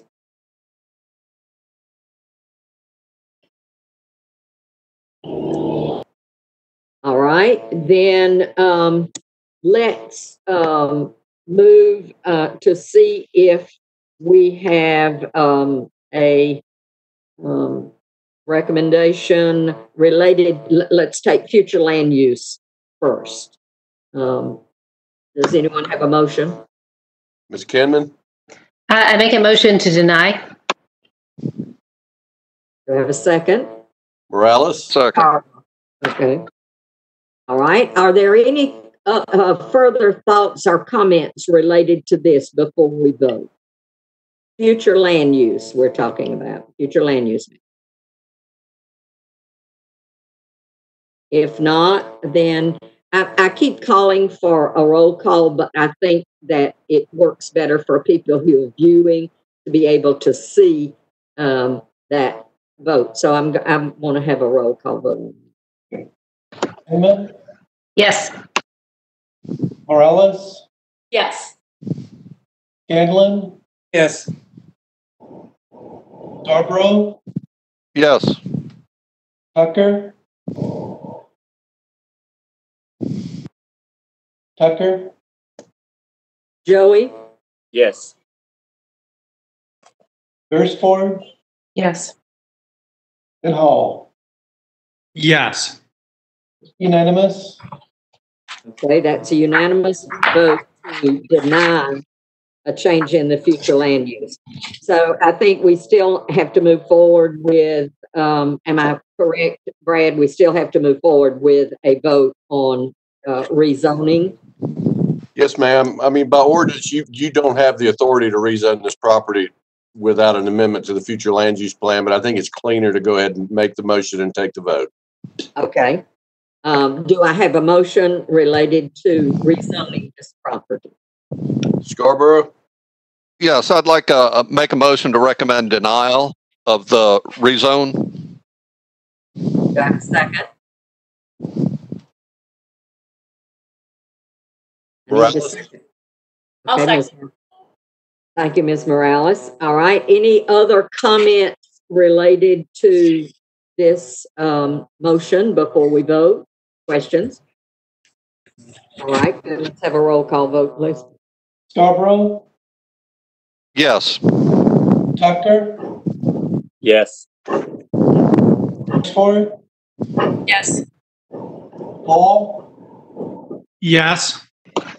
Inman? Yes. Morales? Yes. And Scanlon? Yes. Unanimous? So that will be our recommendation then to the mayor and commission. Let's move on to our next application. It is case number PD 2020-04-998, 130 Jennings Mill Parkway. The purpose of this request is to designate a parcel currently zoned employment office zoning with conditions as mixed density residential plan development to construct multifamily residential development. Please understand that we will not be taking a vote on this tonight. The purpose of us addressing this is to provide information and comments to the applicant as they assess the need and determine what they want to put in their application. So, Rick, would you give us the information we need on this? Yes, ma'am. Okay, so this is the location map, the corner of Jingsmill Road and Jingsmill Parkway. You'll see a small parcel in the middle of this tract. This is a small cemetery that's not part of the rezoning. But the property is currently undeveloped. Backs up to Wickersham subdivision and across Jingsmill Parkway from the Legacy Mill Apartments. What's not shown, actually, back up. What's not shown right now is at the end of Jingsmill Parkway right now, you'll see some apartments under construction called Low Water. So currently we have another development at the end of this parkway for apartments. This shows the environmental area. There's a creek in the back with a riparian buffer. So we have a development of over 10 acres of vacant land. Again, that's around the small cemetery parcel. That's not part of this rezoning. Proposed multifamily development of 4 townhome style buildings with 2 stories along the road frontage and a 2-car garage, basement level, access from the rear, with a total of 52 bedrooms. The zoning designation would change from EO to mixed density residential plan development. Future land use map would remain the same, would not need to change the multifamily residential designation. As with all PDs, we have application report, plans, and elevations that are binding. And as Maxine mentioned, we're just here for comments today. They'll come back with a master plan. This is the site plan showing the location of the apartments along the parkway. A little closer up view. You can see the cemetery parcel in the middle there. The elevations, the architectural elevations. The tree management plan. Some views of the site. This is going up the parkway from Jingsmill Road, and this is going back the other way towards Jingsmill Road. If the project is seeking to allow residential development, that'd be within the front yard setbacks and above the maximum height. So we do have a couple of waivers being requested there. 52 bedrooms, again, in 20 units. And we mentioned the 4 townhome style buildings, 2 stories on the road, basement level garages in the rear. And with those 2 waivers being requested, the reduction in front yard setback depends a lot upon a very wide future right of way. Because right now there's a 50-foot constructed right of way, but there's another 50 feet on their side of the road for a possible future roadway expansion. And so they're sitting as close as they can actually to the setback. And then the increase of the height because of that difference as the topography slopes down to the creek. So we are changing the zoning. We're keeping the future land use designation.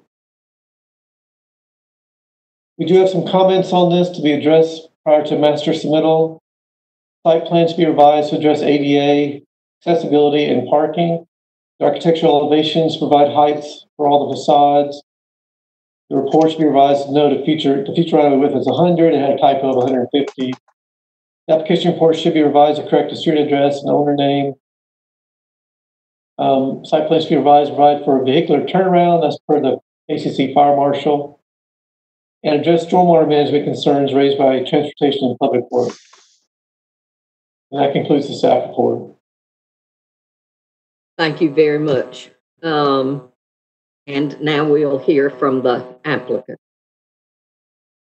I think Scott Haynes is going to start this. There are other individuals with him this evening that may be sharing the full 10 minutes.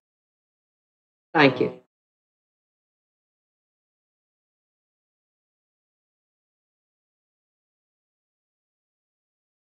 Scott, I think you're muted.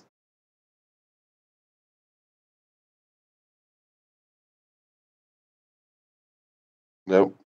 We're flagging him. Yep. Scott. Can't hear you. You're showing unmuted, but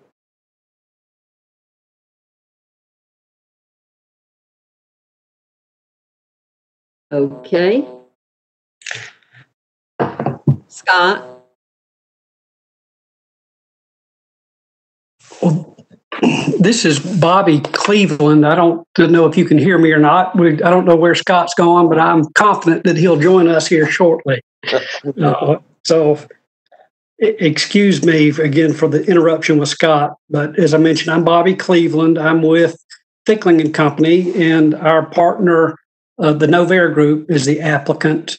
We, just for clarification, we happen to be, actually it's not happenstance what brings us here tonight. We are the developer of the low water apartment community that was mentioned earlier just to the north of the subject site.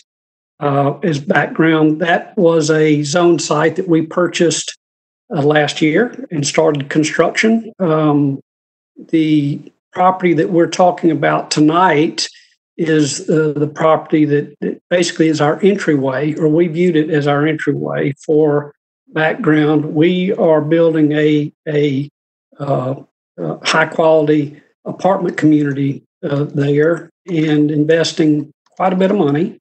And we take a great deal of pride in what we do. When we realized that the property leading up to ours was both for sale and also zoned commercial with what we would consider to be less than desirable uses potentially, we decided to purchase it with the idea that we could create a nice transition from Jennings Mill Road up to our property of the primary development of our apartments and maintain both the aesthetic approach and the quality of the neighborhood. So our motivation is both defensive and positive in that we think that it will be a positive addition to the neighborhood. Just to give you a little bit of background, between Fickling and Novair Group, we have developed about just short of 30,000 apartment units in the Sun Belt, stretching from Colorado to Florida and as far north into the Carolinas and Virginia. We have a good long track record of delivering high quality apartment communities that we're very proud of. Fickling and Company has been in business since 1939, and the Novair Group has been in business since 1992. So we've stood the test of time and have certainly developed a reputation that we're both very proud of. I can speak if Scott hasn't joined us. I'll try to speak to the points of the report. Again, I apologize if he's not here. That would be great if you could do that. I'm going to do my best. I'll tell you, I am purely and I'm winging it now. So please, thank you for your patience. Just going through it is indicated in the application. We're looking to develop 20 dwelling units that will total 56 bedrooms. These will be townhouse designed. Again, the idea is to provide a nice transitional use from Jennings Mill Parkway up to our property. Under the current zoning, my understanding is that you could potentially build a hotel, a car care center, office, parking lots, and even self-storage. So we view that from our perspective is something that we prefer not to have. If you look at the site plan, we have pushed the buildings up towards Jennings Mill Parkway with the idea that we would be able to create a nice streetscape from Jennings Mill Parkway first, but it also provides even more buffer from both the environmentally safe or protected areas in the back, as well as our neighbors that I guess would be to our east, I think is that direction. Our design, it will be pretty traditional with respect to nice roof lines, nice fenestration on the outside. Will be a combination of stone and or brick and siding. Each one of the homes will have garages. Our anticipated market is professionals and probably are going to spill into empty nesters and retirees. That our history in all of our developments, we tend to attract a more mature, established resident. Our homes are typically bigger than what you would see in an apartment community. And they attract people that have stuff and not necessarily as price sensitive. Our site plan, if you'll see, is in 4 different buildings, so they are basically averaging 5 units per building. We would build them all at the same time with the anticipated start of sometime early 2021. We're about 5 minutes in. Scott, did you get in by phone? Can you hear me? Yes. Okay, I'm sorry about that. Video conferences all day for the last 3 months, and this is the one that the audio doesn't work. So I'm sorry for the delay. Mr. Bobby, thank you for picking up on that. I think you covered most of the comments that I would like to make. Basically, we covered the 2 waivers that we are asking for, both of which are very small. One for the height is based on the fact that we have excessive future right-of-way that may or may not be used in the future. So we want to try and push our buildings up to the street as far as possible. The other one is that's for the setback and for the building height. Really, because the topography slopes both from side to side and from front to back, we need a little bit of exception there. It's to note that the code itself will allow for exceptions to height by right if you increase your setbacks, and the only reason we cannot make that happen is because of the cemetery that's located in the center of our property. If it wasn't for that, we would qualify for that by right exception for height and have no need for the waiver. But that cemetery, we have done survey on it, had an archaeological review on it, and we are certain we're not going to be encroaching into it. As far as this use is concerned, it's a good transition between the single family that we have with Wickersham and the existing multifamily that on both sides in the new development to our north. We very much appreciate y'all's time on this. If y'all have any questions at all, we'd be happy to address those as appropriate. I will say one more thing is that we did look at the letter that was sent out today from the neighborhood. We have reached out to that individual and left a message to try and establish contact with the neighborhood. They were not listed early on, so we didn't have a contact. Now we do. We will make sure we make contact with the neighbors and be sure to understand any concerns and provide information to them as needed. So with that, thank you all so much for your time. We look forward to your comments and happy to answer any questions that you might have. Thank you very much. Make sure I'm unmuted. Yes. Thank you. I appreciate that. You all tag team to that well, in spite of your difficulty with our online work here. So we'll then come back to within the commission. And do we have comments that we might want to make to the applicant as they begin to put together their plan? Mr. Scarborough? Yeah, assuming there's nobody left in the auditorium. There's not. Does Athens-Clarke County have any opinion on the completion of the Jennings Mill Parkway across the bypass there, across the loop? I know it's been rumored for many years, and the likelihood of that leads me to the question of how far it is from the front door of these townhomes to that right-of-way line. So a question for Mr. Griffin and then a question for the applicants, I guess.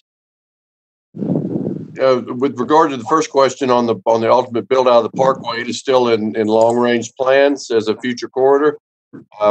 When the Lawwater multifamily was built at the end of what is now Jennings Mill Parkway there and currently under construction, we still required a set aside along the edge of it for the in case. The flip side of that is that project is not programmed, not in a long range plan from an MPO standpoint, and previous requests from GDOT to consider looking into putting another overpass right there has gone, basically, it has received negative comments. So it's a project that 25 years ago when I was young and starting was one that we thought, that was the connecting road all the way across through and ultimately tied into the road that is now the road that Lowe's and Home Depot are on where it crosses Epps Parkway. That road is supposed to go all the way across. Obviously, there were changes in routes and alternatives. The other interesting thing about this property, if you go way back into probably the late 90s, the property, the big piece at the end of the cul-de-sac that's now under construction for Lawwater was at one point approved for about 850,000 square feet of office space under an employment type zoning designation. And this is kind of the last piece of the pie that is still carrying that old employment zone. The rest of it has all since been removed. But that was also part of what was leading to the design of that 100-foot right-of-way. It was a 4-lane divided median parkway that was to go all the way from the Jimmy Daniel Road out on the far end of Atlanta Highway, ultimately tie in, go over the loop and tie into Daniels Bridge, I believe, on the other side in Oconee. And obviously that never happened.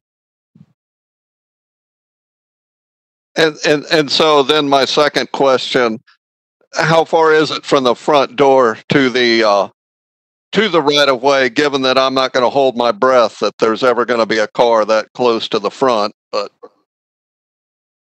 the setback requirement is 15 feet, and we're asking for a 5-foot exception. So we're asking it to be 10 feet to the right of way from the building. So it's not a huge ask.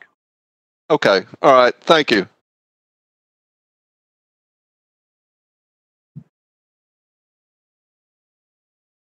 Ms. Kinman? Alice? Thank you. I just, and Brad, thank you for that little bit of a history review you gave us, because the previous thing we had before us was asking for a zoning request from employment to residential, and I expressed the opinion that I don't like to move from employment to residential, but I guess location is everything. So in this location, I can see myself supporting this this kind of rezone, especially since it's type 2. Thank you. Any other questions or comments?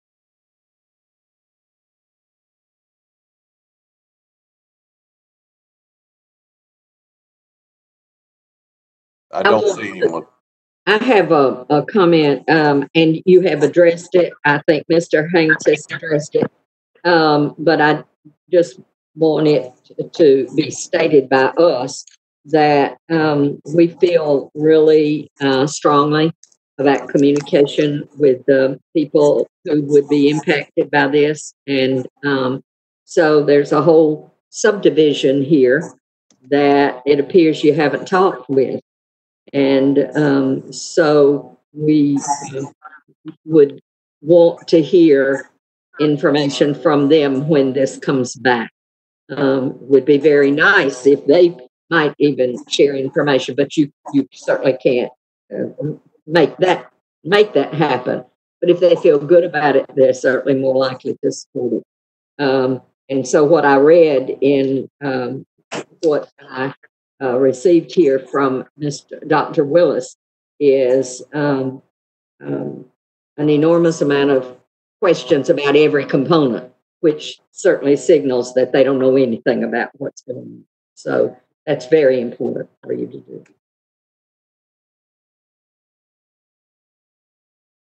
Yes. Other comments, questions? All right. If not, then look to you, and we will look forward to seeing Maxine, you. did we miss one comment here? I thought I saw a hand. I stay a hand. This is Sarah. I do have a comment. I'm sorry. Brad didn't see you, and I didn't either. But I only see 3 people. So.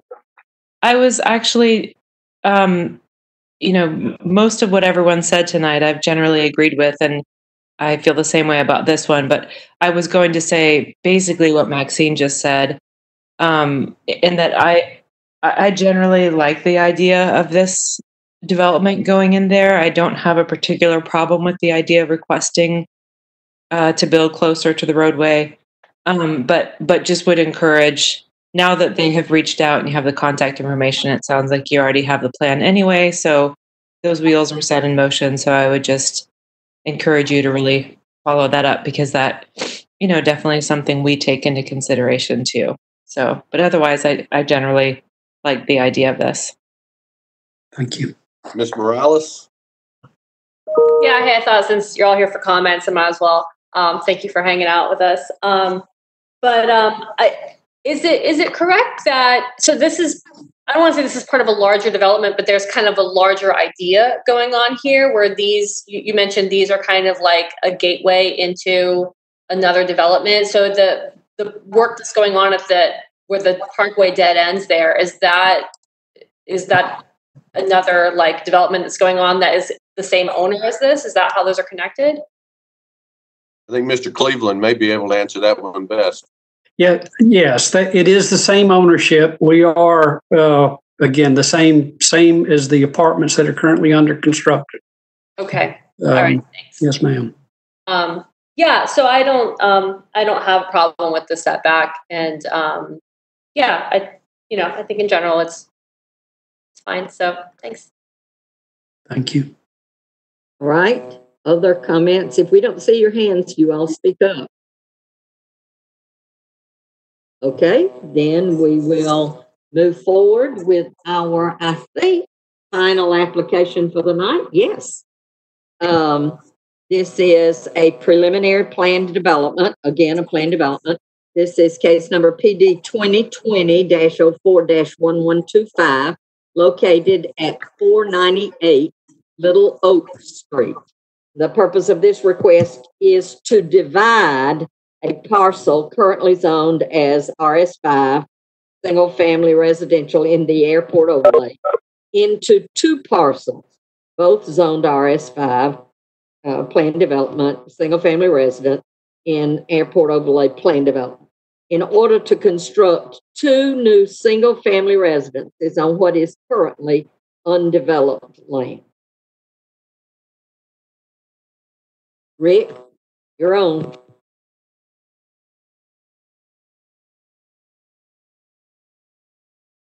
Rick, I think you're muted.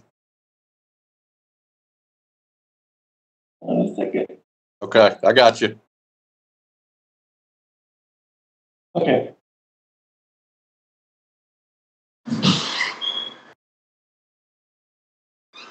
Okay, let me try this again. This is the location map. This is the dots you see on the map are the indication of the airport overlay. And you can see the 1 parcel here at the corner of Little Oak Street, Dublin Street, as well as Old Winterville Road. And here's the aerial view. The property is currently undeveloped or currently vacant. It was developed before, but currently vacant. The traditional neighborhood future land use designation would remain, as well as the zoning of single family, just adding the PD planned development designation. The request is to subdivide the property within the airport overlay zone into 2 lots, less than 1 acre, and that is the minimum lot size for the airport overlay, in order to construct 2 single-family residences on what is currently undeveloped land. It is compatible with the underlying zoning category of RS5, and there's no change in future land use. See here, the property is being undeveloped. The Firefly Trail, the old railroad track, is right adjacent to it. And then we have the site plan. There will be a bonding site plan, as well as architecture. These are the two houses proposed. So tonight we received the comments to benefit the applicant so he can prepare the master plan development. And the staff has a couple of recommendations. Like the master PD submittal to address a bit more how the applicant intends to provide specific benefits to the county for this plan development. With the plan development, when you ask for waivers, we expect something back in return. The applicant should coordinate with the planning to correct some issues with some zoning issues with setbacks, trees, and lighting. Driveways need to be brought to compliance with transportation and public works standards. And the staff would like to see a frontage sidewalk, given that there is existing sidewalk network, proximity to the Firefly Trail, and new commercial development almost directly adjacent to this property. And that concludes the staff report. Thank you. All right. And we will ask our applicant, Mr. Hawes, can you describe your plan with us? I do want to reiterate for people who may be watching that, again, this is plan development. We will not be taking a vote on this. We're receiving information and then providing information to the applicant so that he will have some insights into what we think would help him in his plan. So, Mr. Hawes. Yes, ma'am. How you doing? I'm good, and you? Great, doing well. So, name Jeff Hawes, investor, owner of J. Hawes Real Estate. Address 2017 Stonewater Court, Houston, Georgia. The plan initially, when I purchased the lot, was to subdivide it from the beginning. And I ran into an issue when I submitted everything to the county because I was in the airport overlay and was told that was the only reason why that I would have to go through doing the plan development at this point. So that's really why I'm coming through to actually get the plan development. That was the most, best way to actually get it accomplished. But the plan, from reading your comments that you've given me so far, the biggest thing I think is you guys have a question about how big the driveways are, and also the type of homes that I'm building, and what benefit would Athens get from me spending the lots instead of building one home. I think the biggest benefit is on the main busy intersection, right across from the trail. There'll be two houses that's farmhouse style homes, board and batten, that looks appealing to the public, which will raise the property values.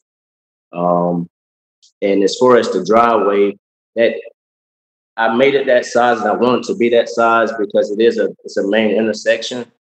And my idea of creating that size driveway is so whichever family purchased the homes would be able to turn around in their driveway and pull out, instead of having to back out into traffic. But basically, today I'm here to get your comments to make this thing a simple process for me and for you all as well. So with that being said, if there's any comments that you can give me to make any improvements that you see to make this thing work, that's what I'm willing to do. Thank you very much, Mr. Hawes. Yes, are there any people? There's no one left in the auditorium, am I correct? Yes, ma'am, you're correct. Nobody left. All right, so then we will move to discussion amongst commissioners so we can provide information to Mr. Hawes. Mr. Scarborough? I happened to find myself in front of this property a couple of weeks ago, and it looked to me like there may have been two homes there at one time. Do we know anything about that? No, sir. I think it was only one home there. I saw two curb cuts because I came up across the dead end for construction. I had to turn around, so I had to hunt for a place. So I used your curb cut. I appreciate that. You got it. But yeah, that was my only question. Was it historically 2 lots, or you say it was 1? So I'm thinking it's 1. I can get with my agent to verify that, but I'm thinking that there was only 1 home on the lot. Okay, thank you. That was all I had right now. Ms. Kinman? Thank you. I just want to say that this is really very important property, as the applicant, Mr. Hawes, recognizes, because it's right there on the Firefly Trail. I think that we probably need to find a way to have more than 1 dwelling on this property. I understand the reasons why we have the airport overlay, which is making him go through this process to subdivide an RS5 into 2 RS5s. But here's my comment that I want to make. I think that I would like to see this happen, and I would like to see the best possible 2 houses on that property that you could imagine. Because I think obviously that people are going to want to move into these kind of places. I'll stop at that, but I'm interested to hear what other commissioners think about the airport overlay issue that we're facing right now. Ms. Morales? Yeah, it's funny, this airport overlay thing. It's I think it's kind of ironic because so much of this neighborhood is small lots, and I honestly don't have a problem with making this 2 lots. I think it fits with what else is going on in the neighborhood. My main concern, and I guess I feel we're a little lucky in that we have. I'm sorry we had to go through this because of the airport overlay, but I want to take the opportunity, I guess, since we have the chance to talk to you. I don't want these houses to look like student housing. Like, I'm just going to say it. Like, I don't want them to look like infill that's coming into East Athens and is going to get rented to students. So this is a really great property. I've been down the Firefly Trail and I've literally thought, like, wow, what a great neighborhood to live in. I just worry that the neighbors are going to be like, oh, great, here's like 2 huge houses that are now like overshadowing our houses. So that was my only concern when I looked at what was proposed. It was just how do these houses reflect the rest of the neighborhood? And I'm not saying that they have to look like the other houses. It's just, I think it's more about scale and like where they're going and a reflection of the neighborhood that they're going to be surrounded by. So that was really my only thought. So thank you. Thanks. So would it be better? So one of them is a 3-bedroom and the other is a 4-bedroom. So would you guys rather, ladies, like to see both 3 bedrooms or 2 bedrooms? I mean, whatever it takes to make it work is what I'm willing to do. But me, myself, I would want to have an extra bedroom in my home if I'm a single person moving in or if I have kids. So is there a certain type of limit to bedrooms that you would want to see in that area? I mean, I don't, if you could get 10 bedrooms in it, that's fine. That's not going to bother me. It's more about the scale. So I think, if you have a house just looking at the houses that are around it in the neighborhood, it's, and yeah, like you're not, you don't have to do any of this. This is just my opinion, but, it's more about the height of the house and how it relates to the houses next to it. I mean, if there's a way to tuck those upstairs bedrooms underneath the roof a little bit more, so it doesn't extend up quite as high. I mean, anything like that, I think would be great. But I mean, just really think, these houses are going to be like a showpiece, really, with the way that corner is and everything. So it's really a chance to really get it right and make a nice gateway to that part of the neighborhood. Okay. Mr. Hall. Other comment? Okay, Mr. Hall. Yeah, I want to echo basically everything that Alice and Kristen said, except for that bit about 10 bedrooms from Kristen.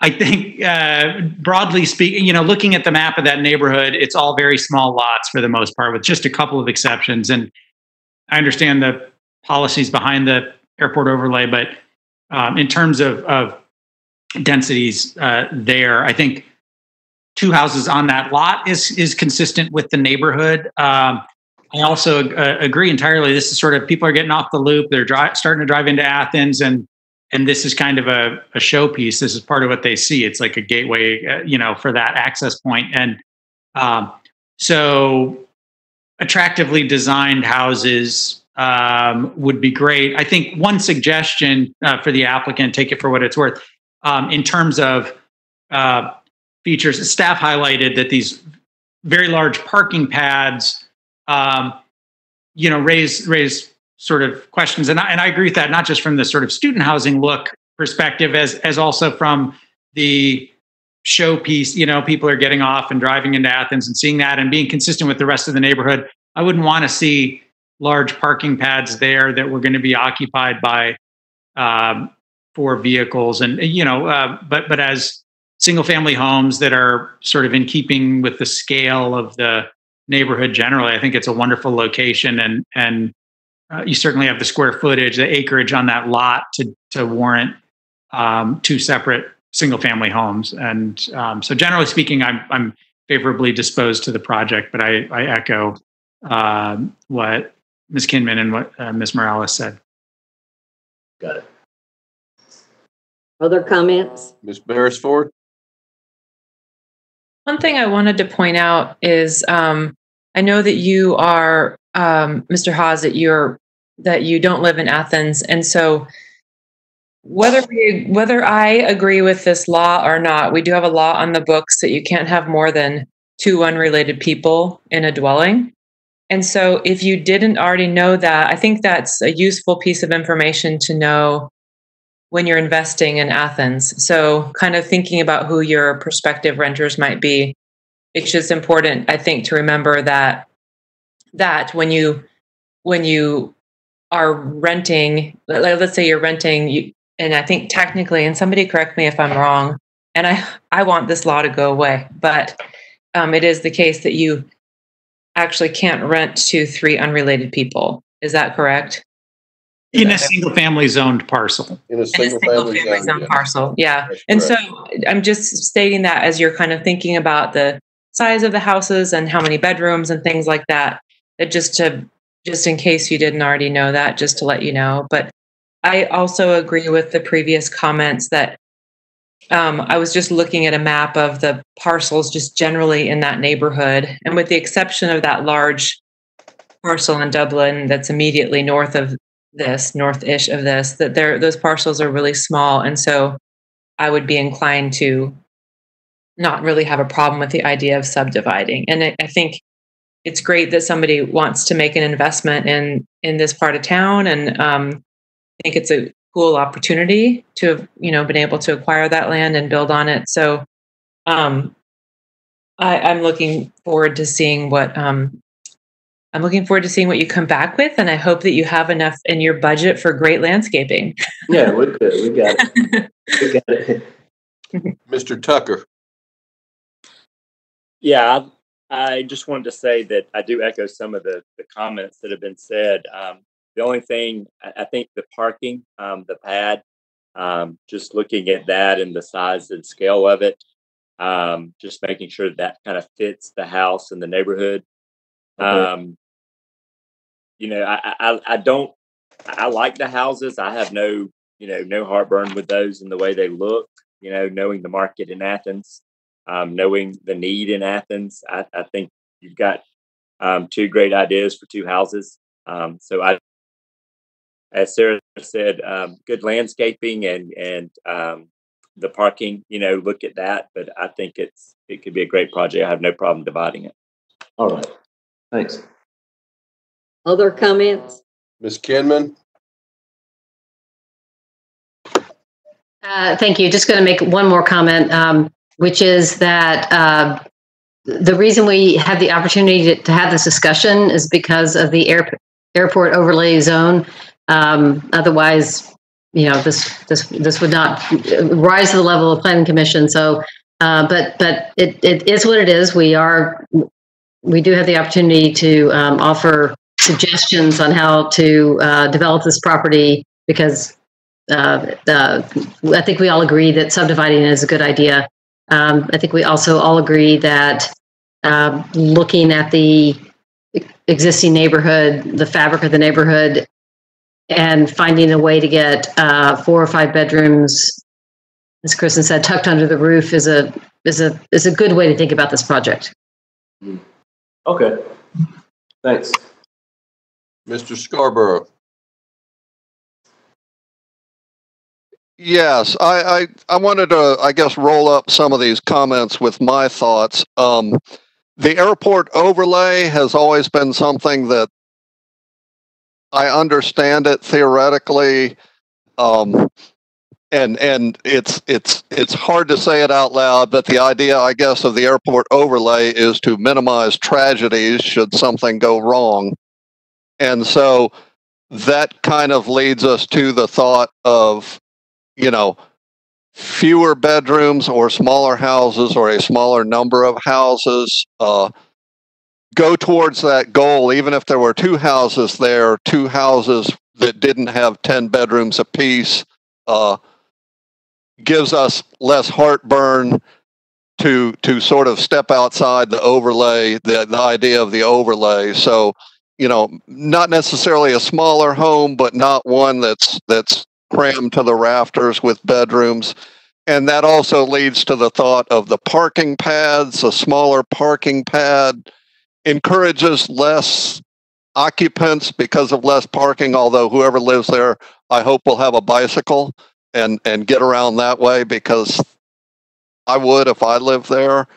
Right. And my only other comment was, I know the staff, I saw somewhere something about a sidewalk being recommended, maybe that was in my head, but I like the idea of having the sidewalk in front of there.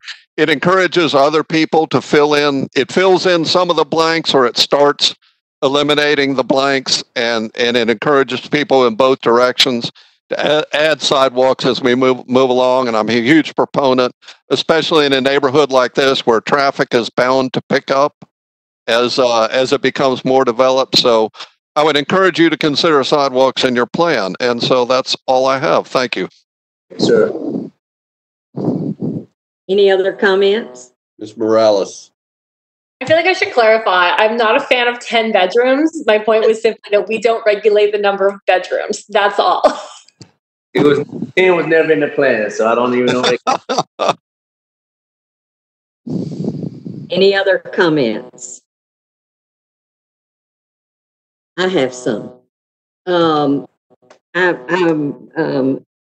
didn't fall into this as easily and as quickly as my fellow commissioners did. But my concern has to do, we dealt with one of these last month, where we're building houses in neighborhoods that look totally different, that are have nothing to do with what they look like. And so as I was looking at these and knowing that area very well, I thought, oh my goodness, same old, we just did this last month, and we're going to do it again. Because there really aren't 2-story houses around there. That they are very small lots. I don't, right there, not necessarily behind there, but right in there, they're smaller lots. But so I can acquiesce on that. But when we start building houses that look very different from what neighborhoods look like, I think we do a great disservice to the neighbors, as well as to just the overall look of what is there. With that said, subdividing the property and trying to get 4 or 5 houses, as has been said, tucked under a roof on a property that is 0.15 acres, or 0.17 acres is a little more challenging. You got to go up to add bedrooms, to add more stuff. And as you go up, you look different from what is there. So different is not always, it's not always bad. But I feel like that there should be a little more looking at the neighborhood that does exist and how I can get what I need while fitting in with. I was really interested in we got a comment today from one of the neighbors who was so excited that it was going to be housing rather than commercial. And so that really helps us know that I think the neighborhood is likely to feel that way, although we don't know, which leads me to the next thing of, have you talked with neighbors? Have you talked with people about what you're planning? I think that's really important for you to have discussions with the neighbors about what you're planning to do and what they might like. So when things come back to us and we say, so what did the neighbors think? We would have some information related to that. They may even tell us themselves, as did the one who submitted today. So the other thing that I wanted to speak to was the sidewalk. I feel very strongly that the sidewalk needs to be there. There is some sidewalk there, and there is a lack of sidewalk in that area. But you're going in and you're building new development, and we want it to be as good as it can be for the neighborhood. And I feel like as you ask for waivers, and giving something back might include the inclusion of sidewalk for people in the area. And then the other thing, and I want to be really sure I'm right, but I want you to know that I guess in the long run, we're seeing this because of airport overlay. And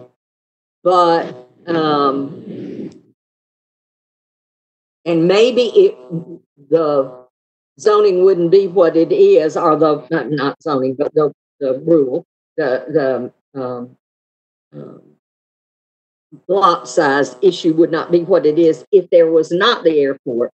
But the fact is, the what you are asking to waive is minimum parcel size. And I guess it is that because of the airport, but it still is that, which says lots can't be smaller than 1 acre. So, there's a give and take on it is airport overlay. And the reason it's that is to minimize, as Jeff said, the danger of if something happened, to minimize the devastation, I guess. But the fact is, it is a 1 acre. We have a 1 acre minimum. And so, all of that said, yes, the reason you're here is for airport overlay, but really the reason you're here is because minimum lot size is 1 acre. Whatever caused that, it's airport overlay, but that's the minimum lot size. So I don't have an issue with dividing the property either, because I think that goes with what you see and with what is there. But I am more concerned about the way the houses fit into them. Okay, question. So when I rode through the neighborhood, I seen I didn't see a lot of 2-story homes. So is that something that you guys would request more of, or is it an issue that I'm doing 2 stories, or what's the thoughts on that? Would you rather see a 1-story home? I will say I have no issue with the 2-story. I think that you'll have people with houses. Some houses may be redeveloped in the future, could be a new house built, or they could be remodeled, or, you know, I don't have an issue with it, but that's me personally. I guess, Mr. House, I would not vote against it if it was if it was two-story. Although I don't even have a vote here as a chair, I don't even have a vote. But I wouldn't vote against it. But I want the neighborhoods to be respected in the way they are developed. That's really important to me. I'm from that area. And so I want the neighborhoods to be respected, and conversations with people, discussions with people as you decide what to build will be important. Okay. Ms. Morales? I was just curious, the photos that are in the packet that we got, those houses already exist? Yes, in Athens.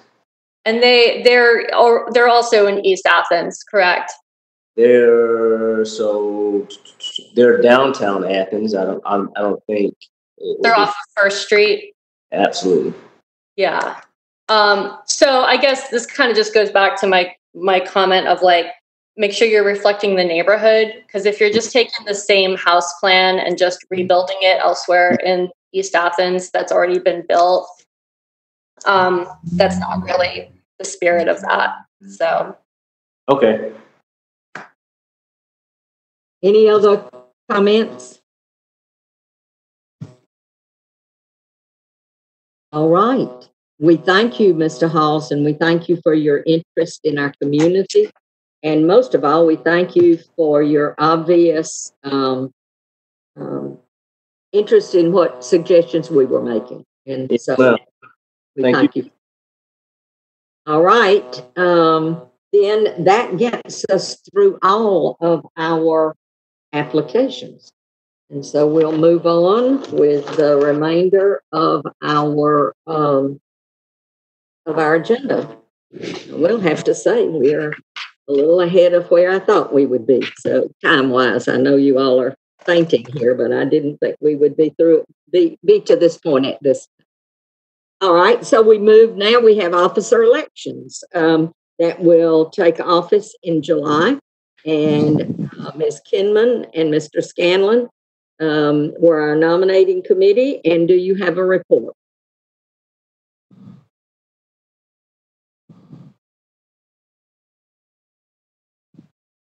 Apparently he does, but he doesn't know he's muted. Actually, we do. I'd like to thank you for allowing us to reprise our role of last year. Thank you. Our nominee for chairman is Maxine Issa.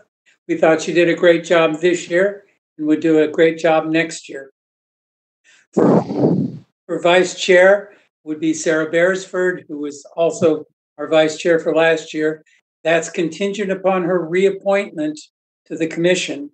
And I would say if she's not reappointed, our mayor and commission would need to have their heads examined. So I nominate those positions. I know they love hearing you say that, Mr. Scan.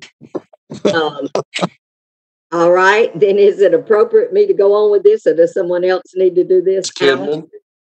I think we need a motion. Yes. Yeah. And based on my committee chair, I think Jim's chair and I'm co-chair, based on his eloquent discussion of the issues, I would like to make a motion that we approve the nominating committee's report. Thank you. Is there which is to basically continue the slate. See, Jim and I were so smart last year. We got it right the first time, so we're just continuing it this time. Very nice. I don't even think we need a second since it's me to report. But I'm still, I'm into this. Should I be doing this? Is it all right for me to lead these elections if I'm on the ballot? Yes. Okay. All right, then. Thank you, Alice and Jim. We appreciate your work. I know that your work was quick, and so I really appreciate that. And so, shall we vote on these as a slate, or shall we vote on these separately? Maybe we should vote on these separately. All right. No, I think you can do it as a slate, certainly. Slate. All right. Then, we don't need a roll call vote on this. All those in favor of adopting the slate of officers for next year that was submitted by the nominating committee, please raise your hand. All those opposed? All right. And I guess we have it, Sarah. Glad I hitched my horse to your wagon. Oh, no, I don't know about that. So I don't have we're moving into our subcommittee reports. And so I think there will be reports from both groups. So let's start with the housing group, who is sharing that information. Matt? Yeah. So just very briefly, we are meeting again on Tuesday, where I anticipate that we will finalize our already very nearly final memo to the committee regarding accessory dwelling units. The next item on our agenda is inclusionary zoning and incentives for affordable units, which I anticipate will take a good couple or three meetings to work through. So that's where we are and where we're going next. Thank you very much. And the land use subcommittee, Kristen, you want to share, since you were our minute taker and Lucy is absent this evening? Sure. Yeah, we had two special guests, Bob Smith and I'm forgetting his name from Williams and Associates. Buck Bacon. Oh, right, Buck Bacon. And we talked about the mass grading ordinance. And with the idea that they were kind of like our boots on the ground, giving their perspective from a developer's standpoint of like what the hurdles are, with the idea that if we can remove some of the costs on the front end, how does that help the cause of affordable housing on the back end? And so, part of that is just sort of the supply and demand kind of thing, where if we can encourage more dense development, then that overall will affect housing prices. But they actually raised some interesting points. For example, the retaining the tree canopy, for example, has a direct impact on mass grading of a site. So they kind of urge us to think about what's already in place that already impacts what they can do with the grading. And oh gosh, I should have just pulled up the minutes in front of me. Help me out, Maxine. What else were they mentioning? Was there? I think there were a number of things. We have not met since meeting with them, so we have a lot of things to talk about. But they did give us a lot of good thoughts and ideas. Yeah, so some of the things they mentioned is, so for example, like right now you have to cut the roads first, and then you would have to do sort of lot by lot grading. And so the problem with that is you're spending all this money to get all the infrastructure in, and there's no place to put the dirt when you're cutting the roads in. So that led to a lot of just truck traffic to get the dirt off the site. And then there's also issues of, they asked us, and we were meeting with Transportation and Public Works for our next meeting because they apparently also have some ideas. And one of the things that our guest mentioned was that I guess there's this sort of road standards guide that we have like even more strict requirements about like the level of roads. And so what happens is they have to make the roads even more level. I may be messing this up, but my understanding was that they said with our requirements, the roads have to be graded more than what would be like a national standard. And so that additionally adds to the cost upfront of creating, carving out these neighborhoods and things like that. So we talked about ways that we could allow for more efficiencies? Like, is there a middle ground option between what we have now versus just what used to be? Because all this started before the last recession, when now we have the pipe farms that kind of came up out of that. So, could there be phases? Are there trade-offs that we could give people more areas to grade and determine density? So yeah, that's kind of where we went with that. Thank you. We have a lot of work left to do on that, but we had some really good discussion with them. So that takes care of subcommittee reports. I don't have a chair report. I do have a miscellaneous announcement in the end, but let's go to Brad. Brad, do you have reports for us? I do, just a couple things. First, a report from the commission meeting Tuesday night. The 2 items went forward. The plan development at Finley Street on the old Days Inn site was approved unanimously, as you recommended. And the rezoning for the Hickman Drive, the Bethel property, was also approved unanimously. So those were the only 2 items that went forward.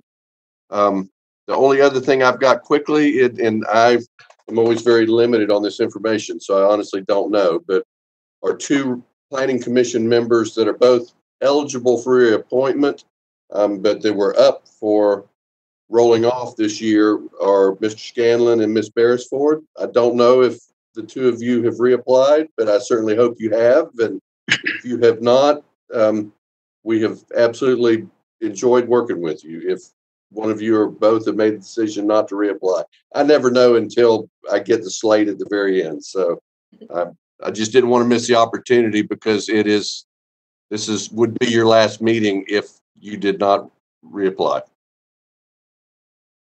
Thank you, Brad. Speaking for myself, I am not going to reapply. I think that it's a post for a younger person than me, and I'm cruising into my mid-70s, and it's time to move on. We have very much enjoyed working with you, and best of luck. I've enjoyed working with you.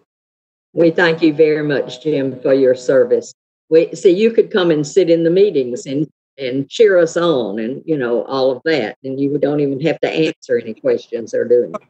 Or make faces at your comments. Yeah, yes, exactly. That's exactly right. My miscellaneous announcement is really a personal observation, but we all, we work hard, and we get to know each other on different levels. And I learned quite through my granddaughter that Matt's daughter, Elna Gilbertson Hall, except I think you all say Elena, don't you? Elena, is that right? Yes.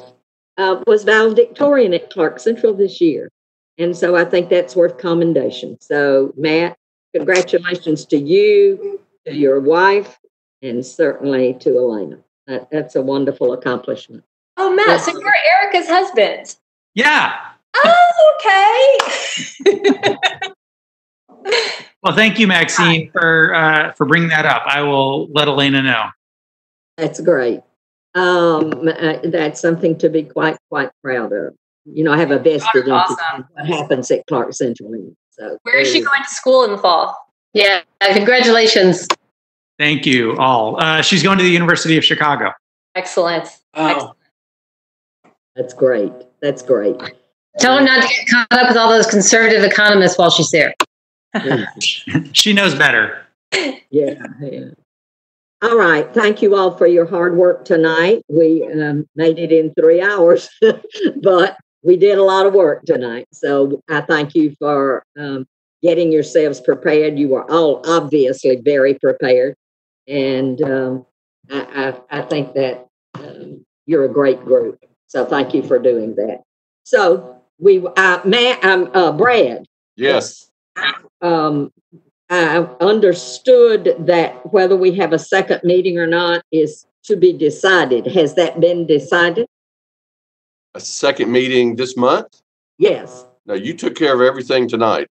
Okay, good. All right. That's why we had that stacked agenda. I did that a little bit on purpose to make you guys get moving. So I put them all on there. And you did All great. right, that's great. Well we will done. see you all the first Thursday in July. Have a nice July, yes. Good job, everybody. Good night, everybody. Thank you. Thanks. I second. Yes. Adjourned. All in favor, yes, yes, yes.